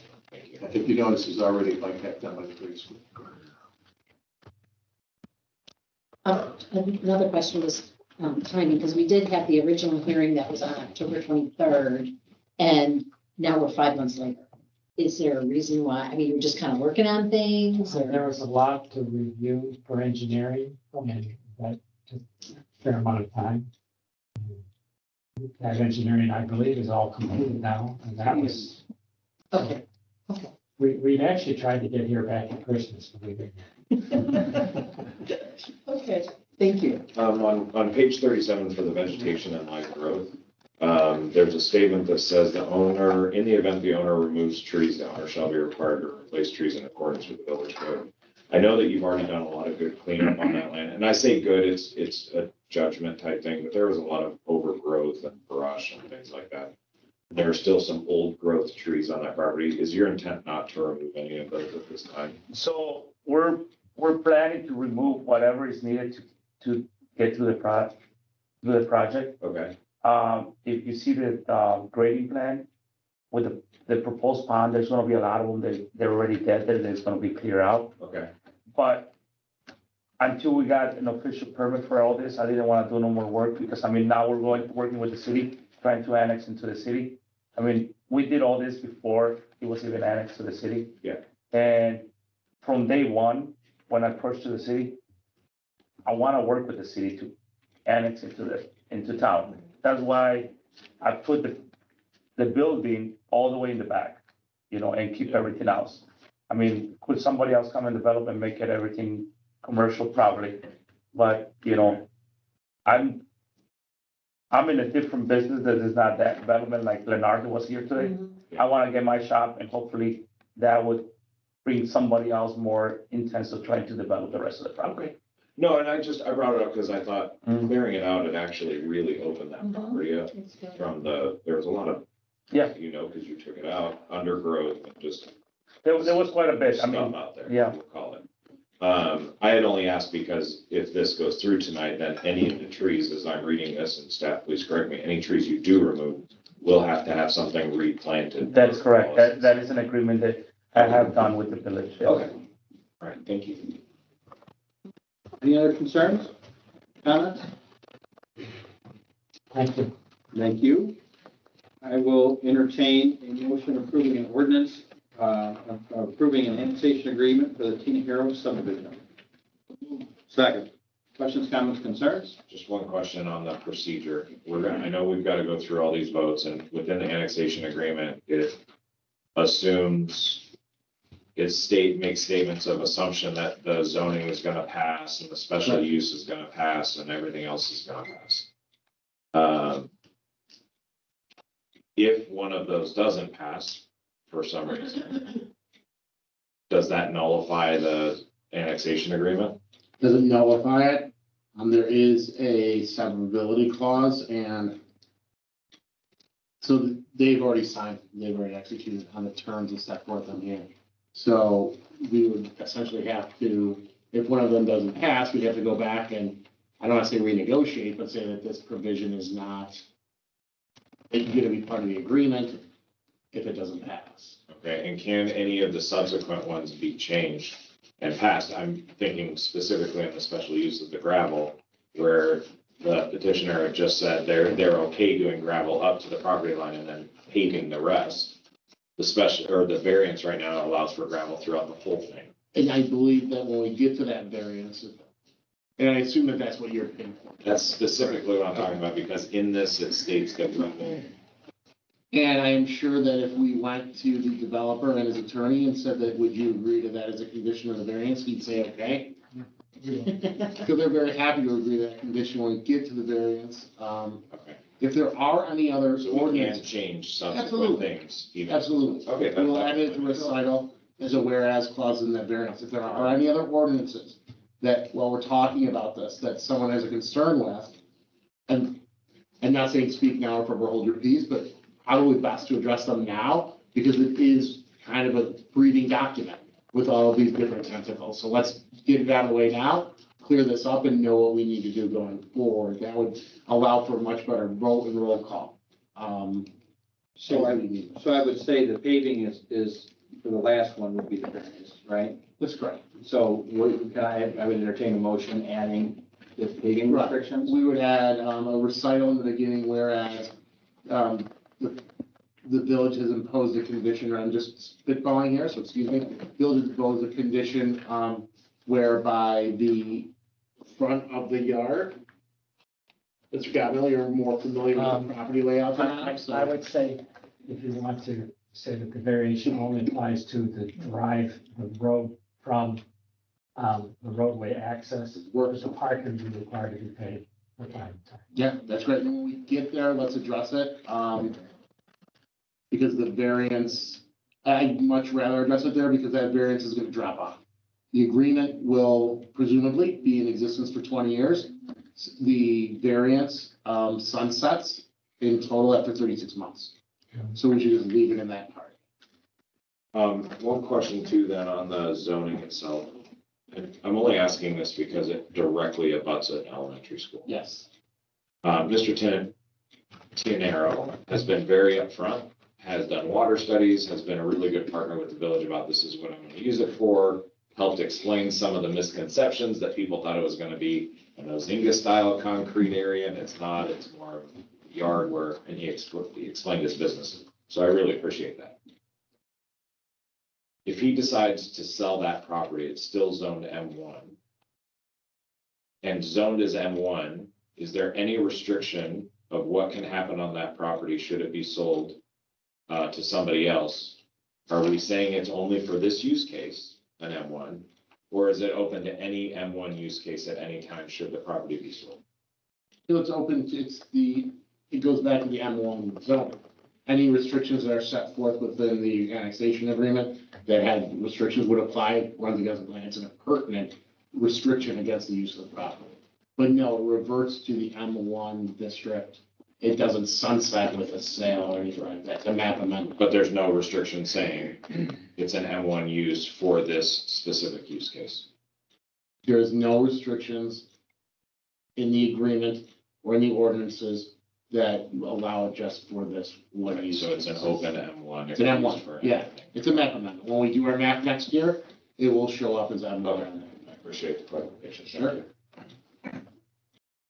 I have just two more questions and that's it for all this. On page 428 of our packet, just a general question for affidavit of service. It listed fire protection district for the public library, the Hampshire Township and Community School District 300.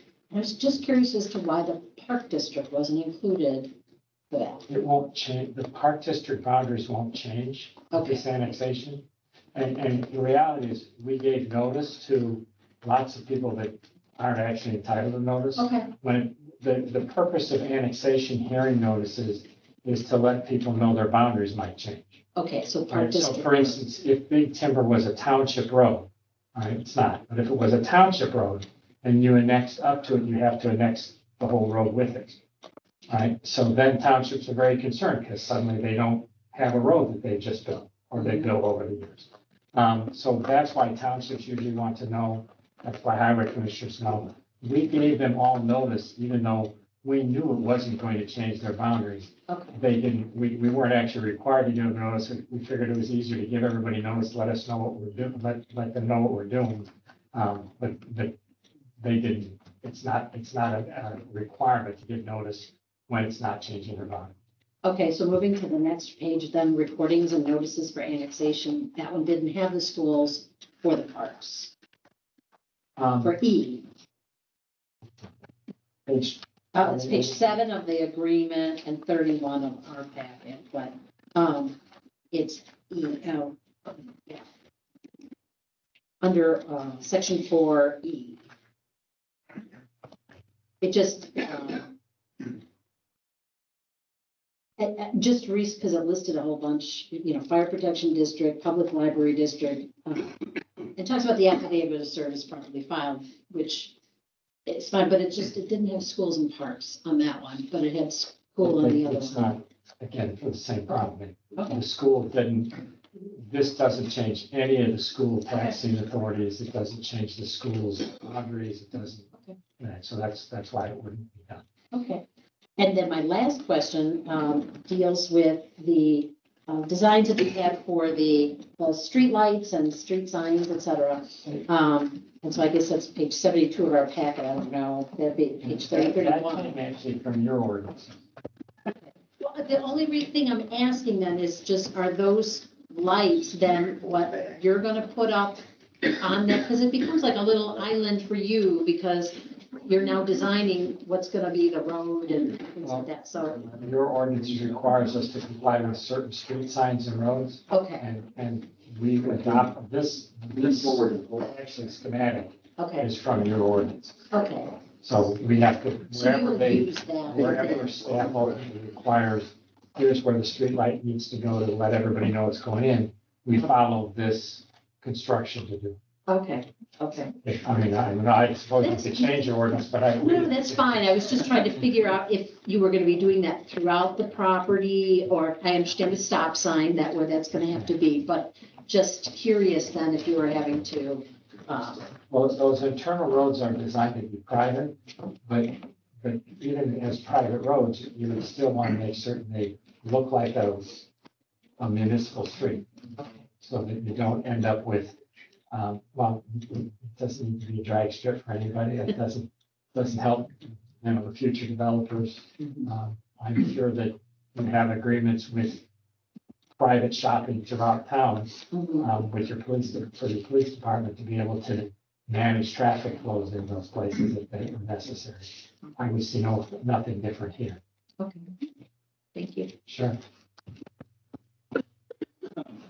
So, we have a motion and a second.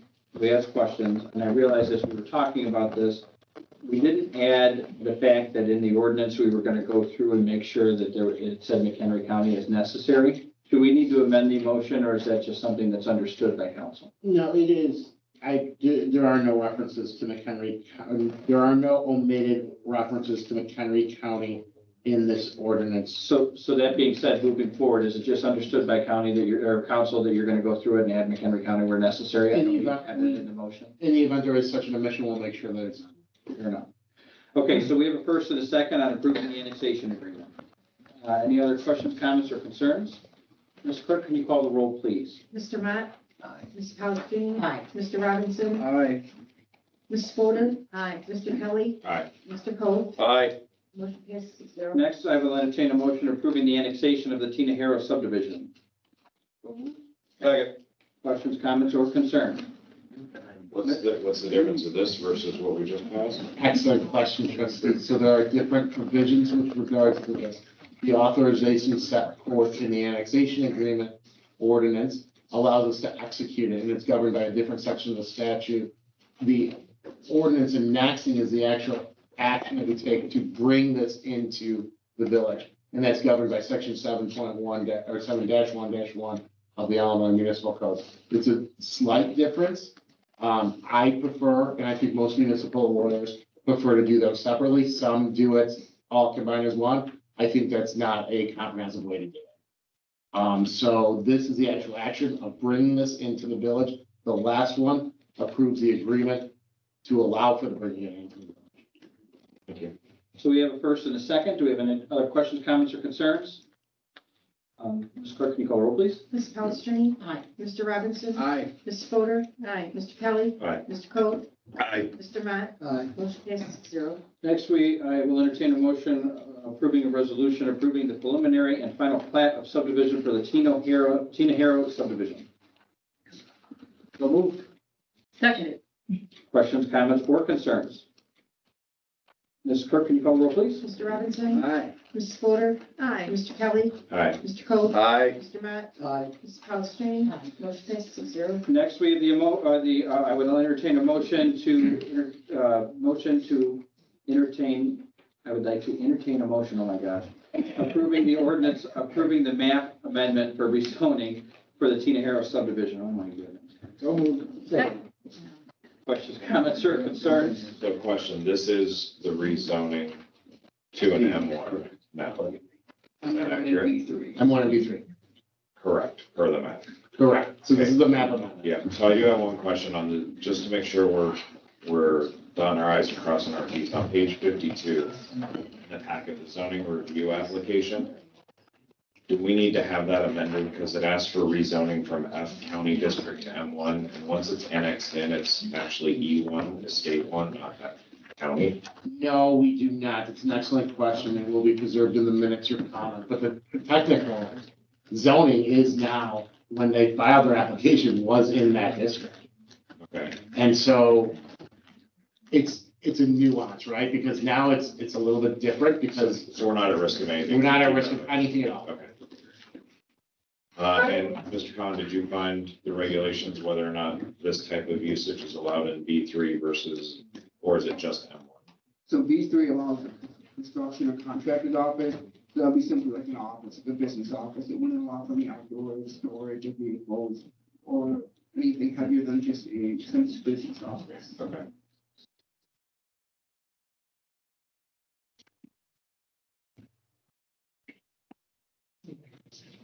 I see Mr. Kelly perplexed. Not perplexed, I'm just concerned. If I may, and I know it's out of order for me to talk. No, you're. When we first started out, they told us we had to do M2. And then we can't, that's how this M1 came about, is like, if we do an M1 with a special use, it's better. And so that's why. Like, I want to be clear, I have absolutely no concern of Mr. Tina Harrow's usage of that property, the proposal, what he's looking to do, and what's happening there. I'm just trying to future-proof 20 years down the road, he's super successful and retires and sells the property because all the community around there, 2,000 homes, says, you know, a restaurant would be really good right here. We'll give you a lot of money for this property, or whatever may happen, right? That's what I'm thinking about, not specific to your use or the Mr. Tina Harrow's, and I apologize if I'm right. I'm sorry, I do it too. Um, And the last thing like out of my. I have, like, this isn't about that project. This is about what happens when the next people buy the project and the school, the elementary school, directly abuts this. And eventually, if you look, the school's there now, but on the other side of the school, those will be homes go along that whole property. And so that's my only, you're seeing my look at reservation. That's what my reservation is. I have no reservation whatsoever about this. It's also when we're not at M2. Yeah. If I can answer that, when Josh was here, Josh was the one who told us M2 is what this can be. Then the board and the consensus that we got back was it's M2 and we like his business M2, but there's other businesses in M2 that we don't like. Correct. And so we want you to downgrade it to an M1. That's how we got to the M1 with the variance. So we did, that's the whole path of getting to where we're at. And I think that's why you were comfortable before, or I don't want to speak for you specifically, but we were told that we were comfortable with the M1 use if he ever does leave and it turns to something else. That's the history of it. And that was a discussion at the planning zone commission. Exactly. My only last question, because we weren't there, and unfortunately, Mr. Marock isn't here, so Mr. Vaselli attends planning and zoning. What was the reasoning given for the one dissent vote? I can speak to that actually. Commissioner Duval was, Duval, I think if I pronounce it. Was a dissenting vote. I went through the transcript for it. There wasn't no specifically for the special use. But for the variance, it was, she didn't believe that the applicant proved the hardship with the gravel working. Okay. Okay, thank you for that. And I agree with that statement, by the way. I think she actually talked to us afterwards after the meeting was over. And that was a concern, was that, what's the hardship? Well, the hardship is, do you really want to build two roads? And I know it's a financial hardship, and I know that if you look at the details, you'll see, well, that's partly caused by us. Well, it is partly caused by us because we're trying to make certain that we make it available for the next lots. So, And I think you would pass muster on an analysis of variances and hardships and it's good enough. I'm not concerned about that. I just was curious, because that was one of the notes, but there wasn't any detail about it, the finding of facts, so appreciate the detail. Thank you for asking that question. I wanted that. Somebody. You're welcome. So, next we have the, ordinance. I will entertain a motion. Nope. Still in the- There's a motion on the floor. You failed me. I don't have a first and second yet for the rezoning. It's not that. I thought that was. But the clerk is the keeper of the minutes, so if we need to make another motion. Okay, I made the motion and. And Lionel got the second. I have that for the plat. Okay, you made the motion and Lionel's, okay. I failed you. And that'll be reflected in the minutes. I'll make sure of that. I failed again. he's literally writing it down. There we go. Okay. This is Does it water. look like a beer? Water. It is still water. Liquid death. Go ahead, Mike. With a beer in the middle of the Keep going. meeting. Mrs. Fodor, Aye. Mr. Kelly, Aye. Mr. Coe, Aye. Mr. Matt, Aye. Mrs. Palestrini, Aye. Mr. Robinson, motion passes 6-0. Yes, I done. I'll entertain a motion approving the special use for the Tina Harrow subdivision. So move. Second. Questions, comments, concerns? The special use is specifically for what? M1 special use. I understand The use of the term. storage of vehicles outside would be the special. Okay, so it's specifically for storage of vehicles out there. Okay, thank you. And the gravel? Or No, just? Gravel's the next one. Okay. Gravel's the next one. All right. So we have first and second. Any other questions or comments? Okay, Ms. Clerk, can you go roll, please? Mr. Kelly, Aye. Mr. Coe, Aye. Mr. Matt, Aye. Mrs. Palestrini, Aye. Mr. Robinson, Aye. Mrs. Fodor, Aye. Mr. Pell, oh, we had him 6-0. Thank you. You can select somebody up here. Yeah. She is. Next, we have, I'll entertain a motion approving the variance for the Tina Harrow subdivision with the caveat that that this just pertains to the roadway and not the parking area. So is that correct before we move? Yeah, just the internal roadways. So you would, for example, if we could all look at page 117 to 135 of our packet, page 3 of the variance. If you read that, third full recital or preamble or whereas clause, whereas the petition requests a variance to allow gravel surfacing for off-street parking exclusively for the internal roadways, we could add in this document language exclusively for the internal roadways, which I believe is what the petitioner's counsel is fine with. We could also add it. So we would remove that whereas the petitioner requests a variance to allow gravel surfacing for off-street parking at the property. We would say, I would like to change it to whereas the petitioner seeks a variance to allow gravel surfacing for off-street parking exclusively for the internal roadways at the property. I want to change it instead of requests to seeks. Now, sorry, I just want a clarification on this because it's not meant for parking. That roadway is gravel, which is a thoroughfare, not where they're parking vehicles. And it's the variance as the gentleman shared, and I completely understand, is so that they can move a road in the future should they need to. It is not for off-site parking. There's no I think the guarantee. correct term would be drive aisle. whatever the term is, but by saying off-street parking, we're not Right, saying you instead may of park off-street on that parking, gravel. call it drive aisle. Or just strike it altogether, to allow gravel servicing exclusively for the internal roadways of the town. Or drive aisles and roadways of the town. We'll leave it up to councilors to figure it out, just as long as we understand the intent. Good? Yeah, so we're essentially, conceptually, what we're doing is we're changing the term, we're scoping or pruning the word zoning relief such that it's only the drive aisles or internal roadways as we define them in the annexation agreement, which I think trustee Kelly is what you want and desire. And most importantly, what you want, second, most importantly, what petitioners agreed to. Fair?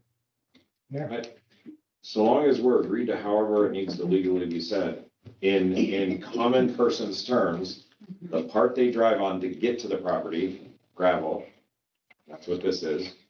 They are on the property and they would be parking things, or it's a part of where the building is or any of that. Hey, Parking lot. We've got that covered. You good? Yes. Okay. Let's take a vote. Okay. You know, I need someone to make the motion. I made the motion. And then we have a second? Second. Perfect, thank you. Any other comments or concerns? Ms. Clerk, can you call the roll, please? Mr. Coe? Aye. Mr. Matt? Aye. Ms. Palastrellini? Aye. Mr. Robinson? Aye. Ms. Fodor? Aye. Mr. Kelly? Aye. Motion passes 6-0. Great job, everyone. Thank you, thank you, thank you. Thank you. Welcome to the village. Thank you. Yes. Been around here for a long time, I think. All right, Thank you. Thank you. next we have Thank you, staff. everybody. Thank you. Next we have staff reports. We have the Hampshire Police Report in front of you, and then we also have the Streets Report. Chief Pan is waiting with bated breath to lead us through the police report. If there are questions. Any questions? I have one question for the chief. Last night though. It went really well. Yes, we had about 30 people came through. Oh, that's It was great. phenomenal, yeah. All evening long, from 5 to 8 o'clock. And we have another one planned in, it's about 3 weeks now with the chiefs from District 300 and adjoining communities. So we're gonna bring all the police chiefs in and do another open house probably in the afternoon. But yeah, real successful last night. Yep. Sorry, we couldn't be there. Any questions for the chief about his reports? Yes. Fantastic. On this lovely graphic, because I don't have the numbers, but The one that oh, looks like five. 127 out of 135, sorry. Can you give me an example of what King County Court Services might call you for?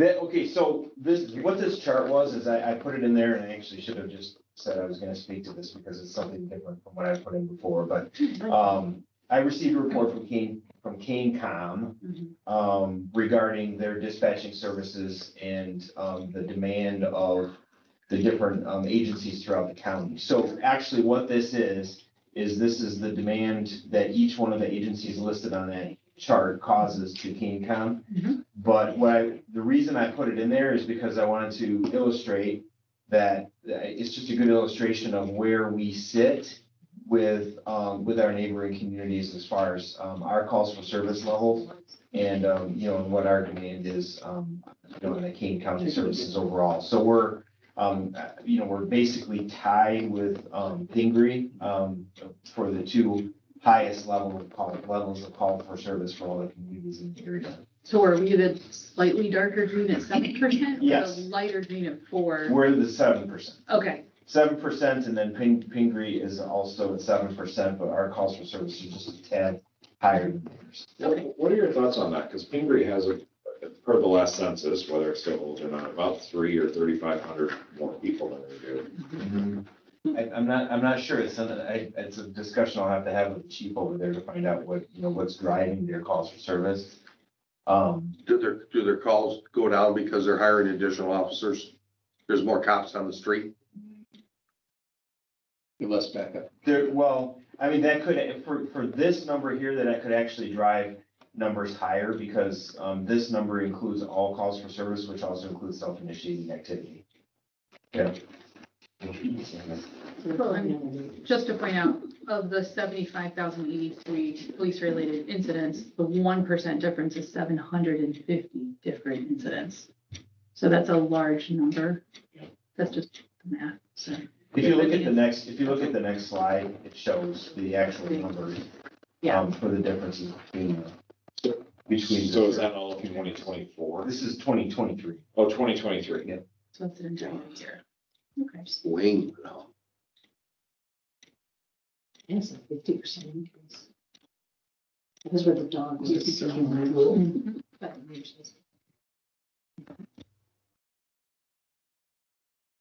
Thank you for this. Does anyone have any other questions for the chief? I will say one thing that I would like to just mention quickly. I'm glad you brought up the open house that we had that was successful. But the other thing is body worn cameras. I can officially say that we've had our first complaint against an officer that was completely quelled by the body worn cameras. We had a complainant come in to sign an official complaint against an officer for attitude, behavior, the way that he handled the call. And when we invited this complainant to sit down with us and watch the body worn camera video of both the in-person interaction and also a telephone call that took place, he recorded both of those under the law. And she actually got up from the table and thanked us or apologized for wasting our time and walked out the door. So, I think it goes both ways. So they protect the officers, but they also protect the community. So that was just a good example. So what happens with a complaint in that regard when they have a signed complaint and then they walk? She didn't actually sign the complaint yet. Okay. I haven't really got a temperature from the King County State's Attorney's Office as far as whether they're willing to, go after those complainants that file false reports. I would think in today's environment, that's probably not likely to happen. No, I'm not concerned about that. I'm concerned about what happens to does this complaint go on the officer's record? There's no complaint filed. Yeah, there was. Okay, that's what I mean. Right, yeah. Okay. If there was a complaint filed, technically there was a complaint. She can't, we have like emails and that sort of thing, but Sure. we document that and we document the outcome, so it doesn't go against the officer at all, but we also want to keep track of people that come in to file complaints that are frivolous or unfounded altogether. And this one was definitely unfounded altogether. Chief, from the situation you just described, is that kind of like, the person was, their understanding of what happened and their recollection was one thing, and when they saw that camera, they thought differently? The interesting thing about this particular one is they didn't even watch video. As soon as they found out there was video, Oh, I thought they were sitting down with you and saw it and then said, sorry for wasting. That's what we invited to happen, but it didn't happen. Okay, all right, that's different. Okay. Thank you for indulging us. Yes. I do have one additional thing. Your photos, and thank you for adding those at the end, made me think about, I just want to thank you and your staff. As temperatures warm up, we have seen on social media, a lot of times people's beloved pets are getting out and escape and run around. And oftentimes your officers are helping to capture them, but then hold them to try to find the family that they go back to. When just as easily you guys could call King County Animal Control, they'll come pick them up, take them. I just want to say thanks for showing the care for the community when that happens, because I would say the vast majority of the time I see it on there, they're reunited with their family. So it's something like that's above and beyond. So thanks to the department for doing that, because Thank you. it seems to happen a lot lately, and it's usually happy endings that they get back to the family. So thank you for. And as a resident, thank you for saying thank you to him. Thank you. Chief Pan, we have the soliciting ban, if you like, has been lifted, taken away in the village here. Are you seeing any increase in calls to the police department with residents' concerns about people that are soliciting? No, not at this point. At this time. No. I've noticed in the last, it's just in the last day or two, big increase in, people on Facebook and whatever about solicitors. Some people are saying, hey, we've got people knocking on our doors, as people know that there's people soliciting here. And, my concern is, obviously, you're not seeing it at your end, that's fine. What are we doing to notify all residents that this has actually been taken care of? Yeah, we did. So we've discussed this at length and our opinion at this point in time is that we don't want to post a sign that says we're open for solicitation. Right? And I doubt that there's too many people watching tonight that would take, we hear that message right now. So we don't want to announce that we're open for solicitation, but what I've been doing is as those complaints come in, either me or one of my people will call the person back, the complainant back and inform them of the change in the statute and or not the change in the statute, but the change in interpretation of the law and why we've changed it. And then I will give them some instruction on, you could post a personal no solicitation sign at your home that's enforceable. However, the broad ordinance for the village is not. Sorry, Chief, can either you or Mr. Vasselli speak more to that? Because I think there may be a lot of people that don't know what you're talking about. And the fact that the board didn't pass or change anything about solicitation. Correct.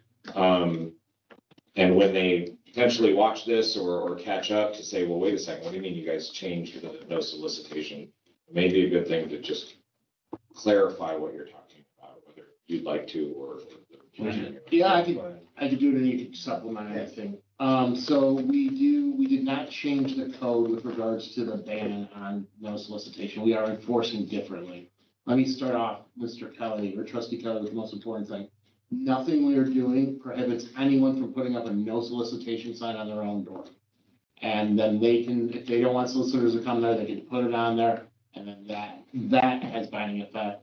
Multiple municipalities have come under challenge because of both commercial, non-commercial, and let's say civil liberties groups coming in there and protecting the interests of people coming out for solicitation. IML, along with my experience, has provided guidance that these are very hard ordinances to enforce in many regards, or enforce in such a manner that has been done before, such as having big signs up there that say like no solicitation.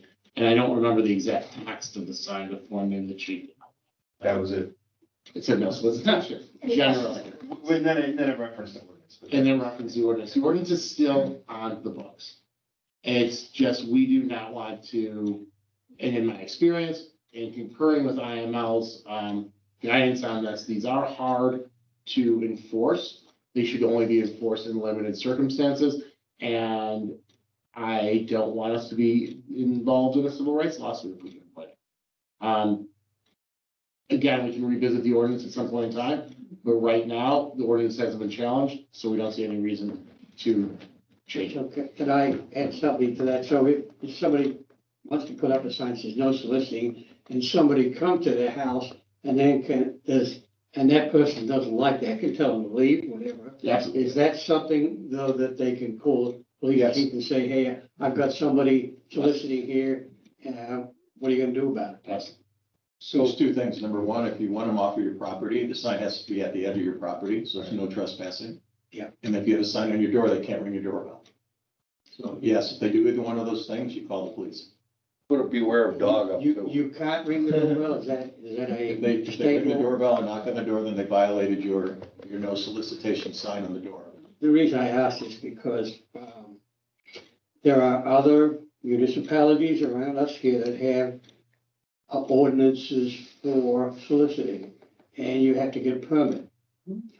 Right, Crystal Lake has one. Pingree has the same thing. Crystal Lake has one. You get one for 30 days, and then you got to go back and renew it. Genoa has one where you can go and get a permit, but you have to have 2 other city permits before they will even look at yours. So every place seems to be a little bit different. And why I'm asking that question, is there any intention of Hampshire going to the point of saying, you need a permit to solicit in Hampshire?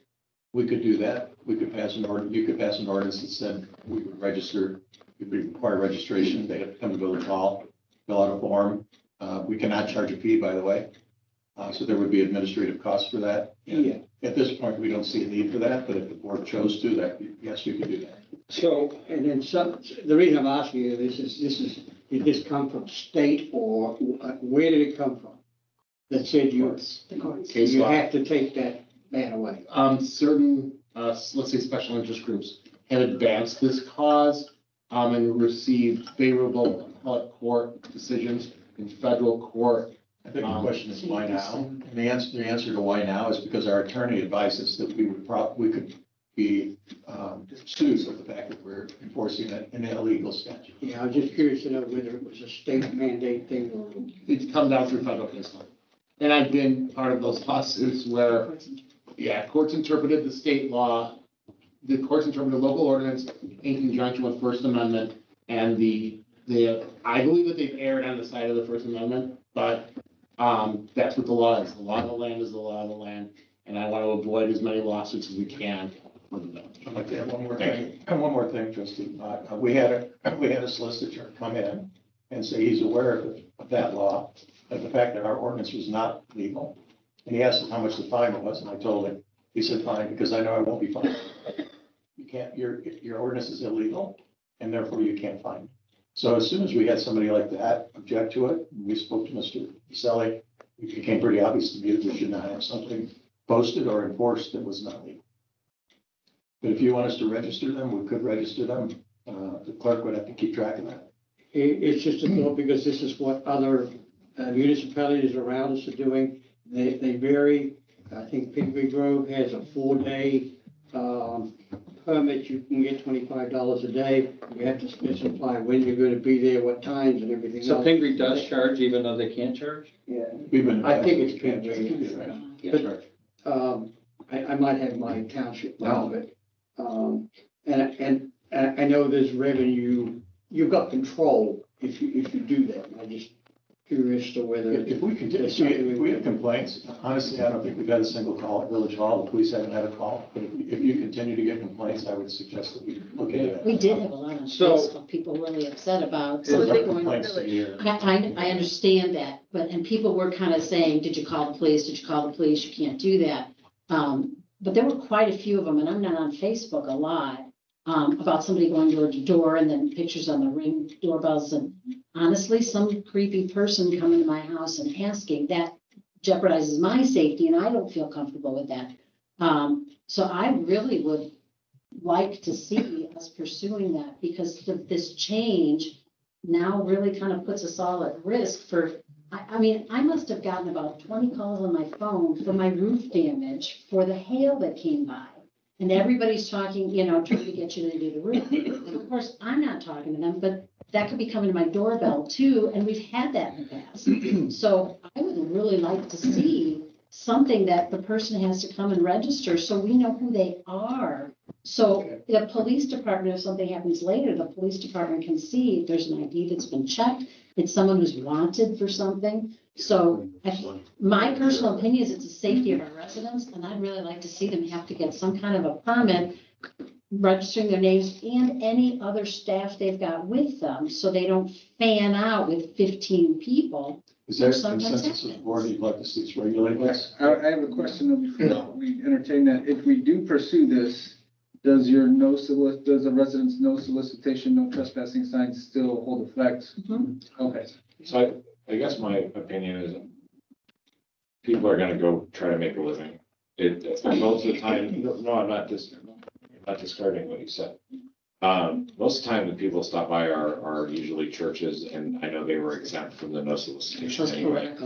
But and political is also exempt from that. In my opinion, I know it's paperwork. I think it does help avoid some of the stuff that you read about, the more shady ones that are coming in to prey on people about like your driveway seal and then they don't show up after they take a deposit, right? Some of that stuff, like if somebody comes to register, you know that whether you like their business or not, they're a business person that's gonna go around and do things. And as long as it's not overburdened, it would be interesting to see what the proposal would be. What I was gonna say for the PR committee though is, since this is a change and there is a remedy for people to be able to control their own home, it may be good to put into our newsletter in the water bill of, hey, just to clarify the solicitor rule within the village of Hampshire, if you wouldn't like solicitors, here's what you need to do for your own home. Just like as an educational piece, I think that would be. I would go one step further. I talked to Mr. Hedges about this a little bit, and we figured we'd bring it up with the board. I was around before we had the ordinance, and then I was around when we passed the ordinance. Were you, Trustee Coe? Right. Do you remember back then, we talked about issuing or buying stickers that would be available at the village hall that had our logo on it or something like that? That we could say that, you know, as far as the PR thing, and then Mr. Hedges' conversation was like, you know, my thought process is, okay, we've changed it. Here's what we're gonna do to remedy it. And if you don't want them, you can come to the village hall and get a sticker and then put it on your door. Then Jay's point, Mr. Hedges' point is why don't we make them do something? That'd be the residents, right? Like we're trying to push the app and all of that kind of stuff. It would be an opportunity as far as like PR goes, right? It'd be an opportunity to come up with something to entice somebody to download the app and then register and get a sticker or something. Just something to connect them with us. Or we could say the hell with it and just have stickers made up at the village hall, design them, and then put that also in the newsletter that if they want a no soliciting sticker at no cost, come to the village and get it. In light of. I like the idea of the sticker, and I don't know that I would say you have to download the app to get it, but I would say, here's the sticker, and if you see something, here's the app that you use to share with the village and report it right away, so make sure to download that. Have you seen those on Facebook? By the time a solicitor comes to your door and they're down the block, they've ruined any business you're trying to sell. I mean, there's hundreds and hundreds of people pile on. Watch the solicitor. He looks like a criminal. He's a creep. Exactly. Yeah, there's a lot of assumptions made of people online. Well, I think that staff, you guys have a pretty clear direction. Actually, I don't. I hear 3 over here and 3 over here. I'd say just give them a sticker. Give them a If they sticker. want a sticker. So Stickers not a lot of publicity, but give them a sticker. Yeah. People Well, are- you would want it in the newsletter? Well, I think in the newsletter would be fine. You want a sticker? Come on down to Village Hall. We'll give you a sticker. Like here's the update in case people have questions. How expensive would the sticker Here's be? a sticker. Probably a couple bucks. Oh, really? No, I don't think it'd be that much money. I really don't think it. All right. Respectfully, I don't. No, I get it. We look into this. 'Cause- Yeah, 100%. That's what I'm saying. I was looking for direction Just for you explore guys. options and recommendations. Rather than having people flood, the clerk's office here, could we like put them in a water bill? Like the first water bill that we're Yeah, let me look raising into the the rates. cost of that. I think that's a great idea. Just like to know what the cost is. I think it should also be made clear though that there are exceptions to that because when you come to somebody's door and they scream at you because there's no soliciting, they don't like to hear that there's an exception. But they normally say, well, you can't exclude religious or political, and then they go, well, those are the two I want to exclude. Yeah, and they slam We got so. it. We got it. I'd still like Thank you. consideration though of an ordinance that actually requires them to have to come in and register. I'd like to know the names of the people that are going door to door Ask them selling things. when you enter. I could tell you I'm from a dog. Well, I think, but at the end of the day, if you don't want them at your house and you have a sticker in front of your door, then Yeah. you don't have to be concerned about your safety because then you're calling the police anyway. Next, are we good with our streets report? We didn't even get to streets. Julie Lane had a crash. Julie Lane is such a slow street, so I'm assuming somebody slipped and fell like a icy thing. I'd have to look. Yeah. I'm not really sure. It's, yeah, We'll get back to you. 132, yeah, you know. It's within the subdivisions too.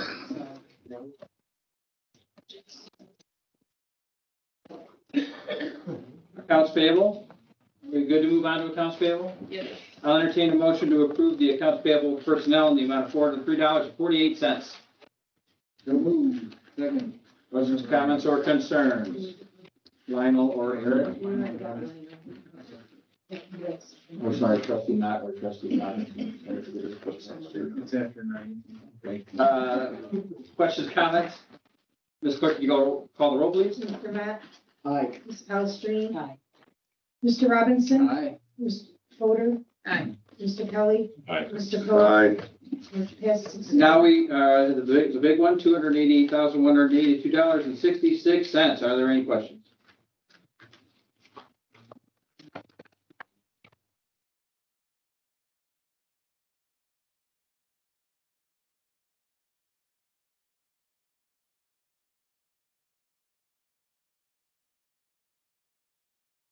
Ask if we can get, granted, I was not on my email today, but to get these ahead of time, because, We got them, what, 2 or 3 days ago? I mean, I came in, I picked up stuff, I picked up They were emailed twice. Yeah, I got mine It last was even, Friday. okay. Yeah. Well, I came in and picked up Not twice. this Mr. Khan emailed. Yeah, Mr. Khan, he emailed this. Was it? Yeah, that was, we moved the packet up to Friday, but the, I don't want to say concession, but the understanding is that we would get the accounts payable at least 48 hours at a time, and we have been. If we cut it out, if we cut them off on the Friday before, it's just a lot of bills get paid late, Okay. and I would have to authorize a bunch of payments that you don't owe. So we do get the accounts payable, or we have been getting the accounts payable 48 hours at a time, you know. Are they in the virtual, like the meeting virtual? No, he sends them out just an separate. email, the link. So, but in the future, can you go back and edit the invitation? Yeah. And attach it as well? Yeah. Because sometimes some of us just go back and look at our calendars and it's not there. Got it. And it's not, please, thank you. Yeah, and just to clarify, the accounts payable email was yesterday. Oh, really? I thought it was the other day. I apologize. Yep, it was, sorry, Wednesday at 11:02, I stand corrected. That was Thank yesterday. you. That was yesterday. So yes, yesterday. It's been, I've lived at Village Hall for this week. Yeah. And you're still And I adjusting still too. didn't have this. So, yeah. And we live here as well. Yes, you have. Yeah. It's a lot of stuff. Do we have any questions for the accounts payable? I will entertain a motion to approve the accounts payable in the amount of $288,182.60. Second. Questions, comments, and or concerns? I'm not hearing over here. Sorry. No, it's me, not you. Right. Roll call vote, please, Ms. Clerk. Ms. Palastrellini, Pass for right now. Come back to me. No, you can't. No, do you that. can't do Can't that. do that? No, ma'am. I'm Your approving name is called- bills your Vote name- no. in the amount of thousands Then of vote no. 288,000, and I haven't read them, so no then. Okay, fair enough. I just don't want to get caught on I doing know. something illegal. Can we come back to her? Are we allowed to do that or no? You I can still think- ask a question. I mean. They're in the middle of voting. Yes, it's, yeah. I mean, in other bodies, they will pass and then come back, Are because we allowed to do the that? or not? legislature does that, the Congress does that. I've never seen this board do it. I have. Okay, so are we allowed to do it or not? Yes. Okay, fair enough. Thank you. All right, then she gets her pass and we'll move the rest. Mr. Robinson, Aye. I didn't think we were allowed to. Ms. Fodor, Aye. Mr. Kelly, All right. Mr. Coe, Aye. Mr. Matt, Aye. No, Very good. motion passes 5. Thank you. What do we have on the agenda next? Next, we have village board committee reports. Business Development Commission. BDC is set to meet on April 10th, 6:30 here at Village Hall. Any questions? What's the date again? April, Heard that. it'll be on YouTube for you. April 10th at 6:30. Thank you. I just missed the number. Is it okay if we move on to public works, Mr. Kelly? It's up to the board. I said if there's any questions, That was my only question. then that's it. Trustee Coe. I'll refer to Mr. Hedges. I haven't been to any. No report. Okay. Budget committee? Budget committee met yesterday and it was a committee of the whole. I want to thank the budget committee for the time that they've put in consideration and reviewing the budget, the discussions that occurred last night. And especially thank all of the staff, the department heads, Ms. Lyons, who has inevitably probably spent thousands of hours on this over the past couple of months. So thank you all very much for that. The end result is we officially have a recommendation that will come before this board at the next village board meeting, correct? Yep. The next village board meeting for an official FY25 budget. This will include all approved recommendations by the committee and a final version of the budget to be put forth before the board for considerations. Any questions? So the 4th of April, is what you're saying? I believe so, You brought correct. before us for consideration. Is that correct? So, I don't have the calendar. April 4th. April 4th or April 18th. 'cause it has to be so done. we will not be voting on the final budget on April 4th, because otherwise we would have had to set the public hearing at this meeting. Because we can have the public hearing and the budget adoption at the same meeting. So we'll set the public hearing on the 4th, and then we'll have the final budget on the 18th with the public hearing. I will have the final budget done before that, so I can send that out if that's your desire. Or at least, And everybody has seen the budget, but if you would like to send it out beforehand, that's With those fine with the adjustments. packet. okay, Because the packet comes out on Friday and a little bit about the adjustments and what the budget was. So I think as long as it's within the packet on that Friday, we're good. fair enough. Thanks. Any questions for budget committee? Thank you for all your hard work. Wonderful job. Any new business or other announcements? Just one, the Lions, the bench for the Lions Club, I talked to them at the meeting and, they wanted to know if a Saturday would be okay to do it on a Saturday. They felt that would be more appropriate to be able to get some of their members to come for the worship. So, if I look at this here, how does the 30th sound? I'll set it up for that. What are you doing, Lionel? You're just gonna put the bench in place, the Lions. Thought they'd like to, it's like to attend it. That would be fine. If we could do it maybe in the morning. Yeah, that's what they wanted to do. Sure. Just give me a time and we'll be ready. Okay. And I'm not sure whether the final destination for that bench has been. I think you asked us before, we've said several times that the village would recommend that we put it on the side of Gardenberry, that if the Lions have someplace else you'd like to put it, we're happy to put it wherever you want. I'll double check it. I just thought there was a bench there on the front already. On the side of. On around the Towards side. blocks, yeah. Okay, I hadn't given a location that it was gonna be put there. But wherever you guys want to put it, it'd be fine. Okay. I do have one thing. We can call it new business or announcement. I just want to congratulate the Hampshire High School Theater Department for a phenomenal, what I've heard was a phenomenal show this weekend. Through all of the hoops that they go through all of the games that were played. Unfortunately, I didn't buy a ticket ahead of time, so I wasn't allowed to buy a ticket.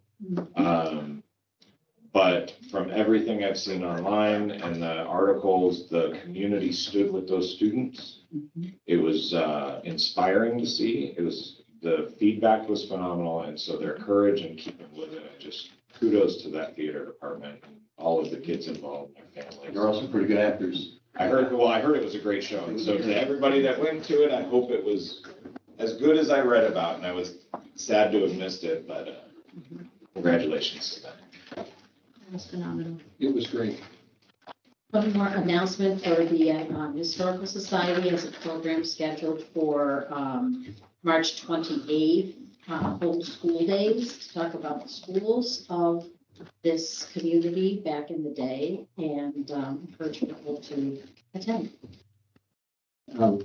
Really quickly, I just want to wish everybody happy Easter. Hopefully have a safe spring break to the kids that are on spring break next week. Sorry to all the parents that the kids are going to be all amped up and the weather's going to be looking like it's cold. May 4th is the ribbon cutting for Melly's downtown at about 11 o'clock. So make sure that you, May 4th. preview things to come. April 26th is Arbor Day. The Village of Burlington has donated a tree in honor of Linda, because Linda would always gather us together on Arbor Day and threaten, namely Toby and myself, to show up, or she would use one of those shovels to beat us with. And so it's 10 o'clock over at Henpeck Park. At April 26th. So we hope everyone can be there. It was really gracious of Burlington to donate the tree. That's it. One more thing. Sure. I am picking up some garbage, picking up sticks from Public Works, and if you see me out, I have extra sticks and extra bags, so feel free to join me at You're any picking- point. Picking up what? I'm picking up other people's trash because I'm sick of walking Oh, by you it. coming to the park district? Yeah, Okay. so I'm sick of seeing it, and it's not. So if you happen to be out and your kids are bored and they're driving you nuts, send them over to me. If they need service hours, I can sign it. So come find me. There you go. I'll be out on the bike path. I'm just picking up all the, what are you doing? Whenever. All week, whenever it's nice, because I'm not going out tomorrow when it's snowing. Good. One more thing too. Thank you, Trustee Coe, for the memory. Congratulations to the Park District as well on the reopening of Siler Park.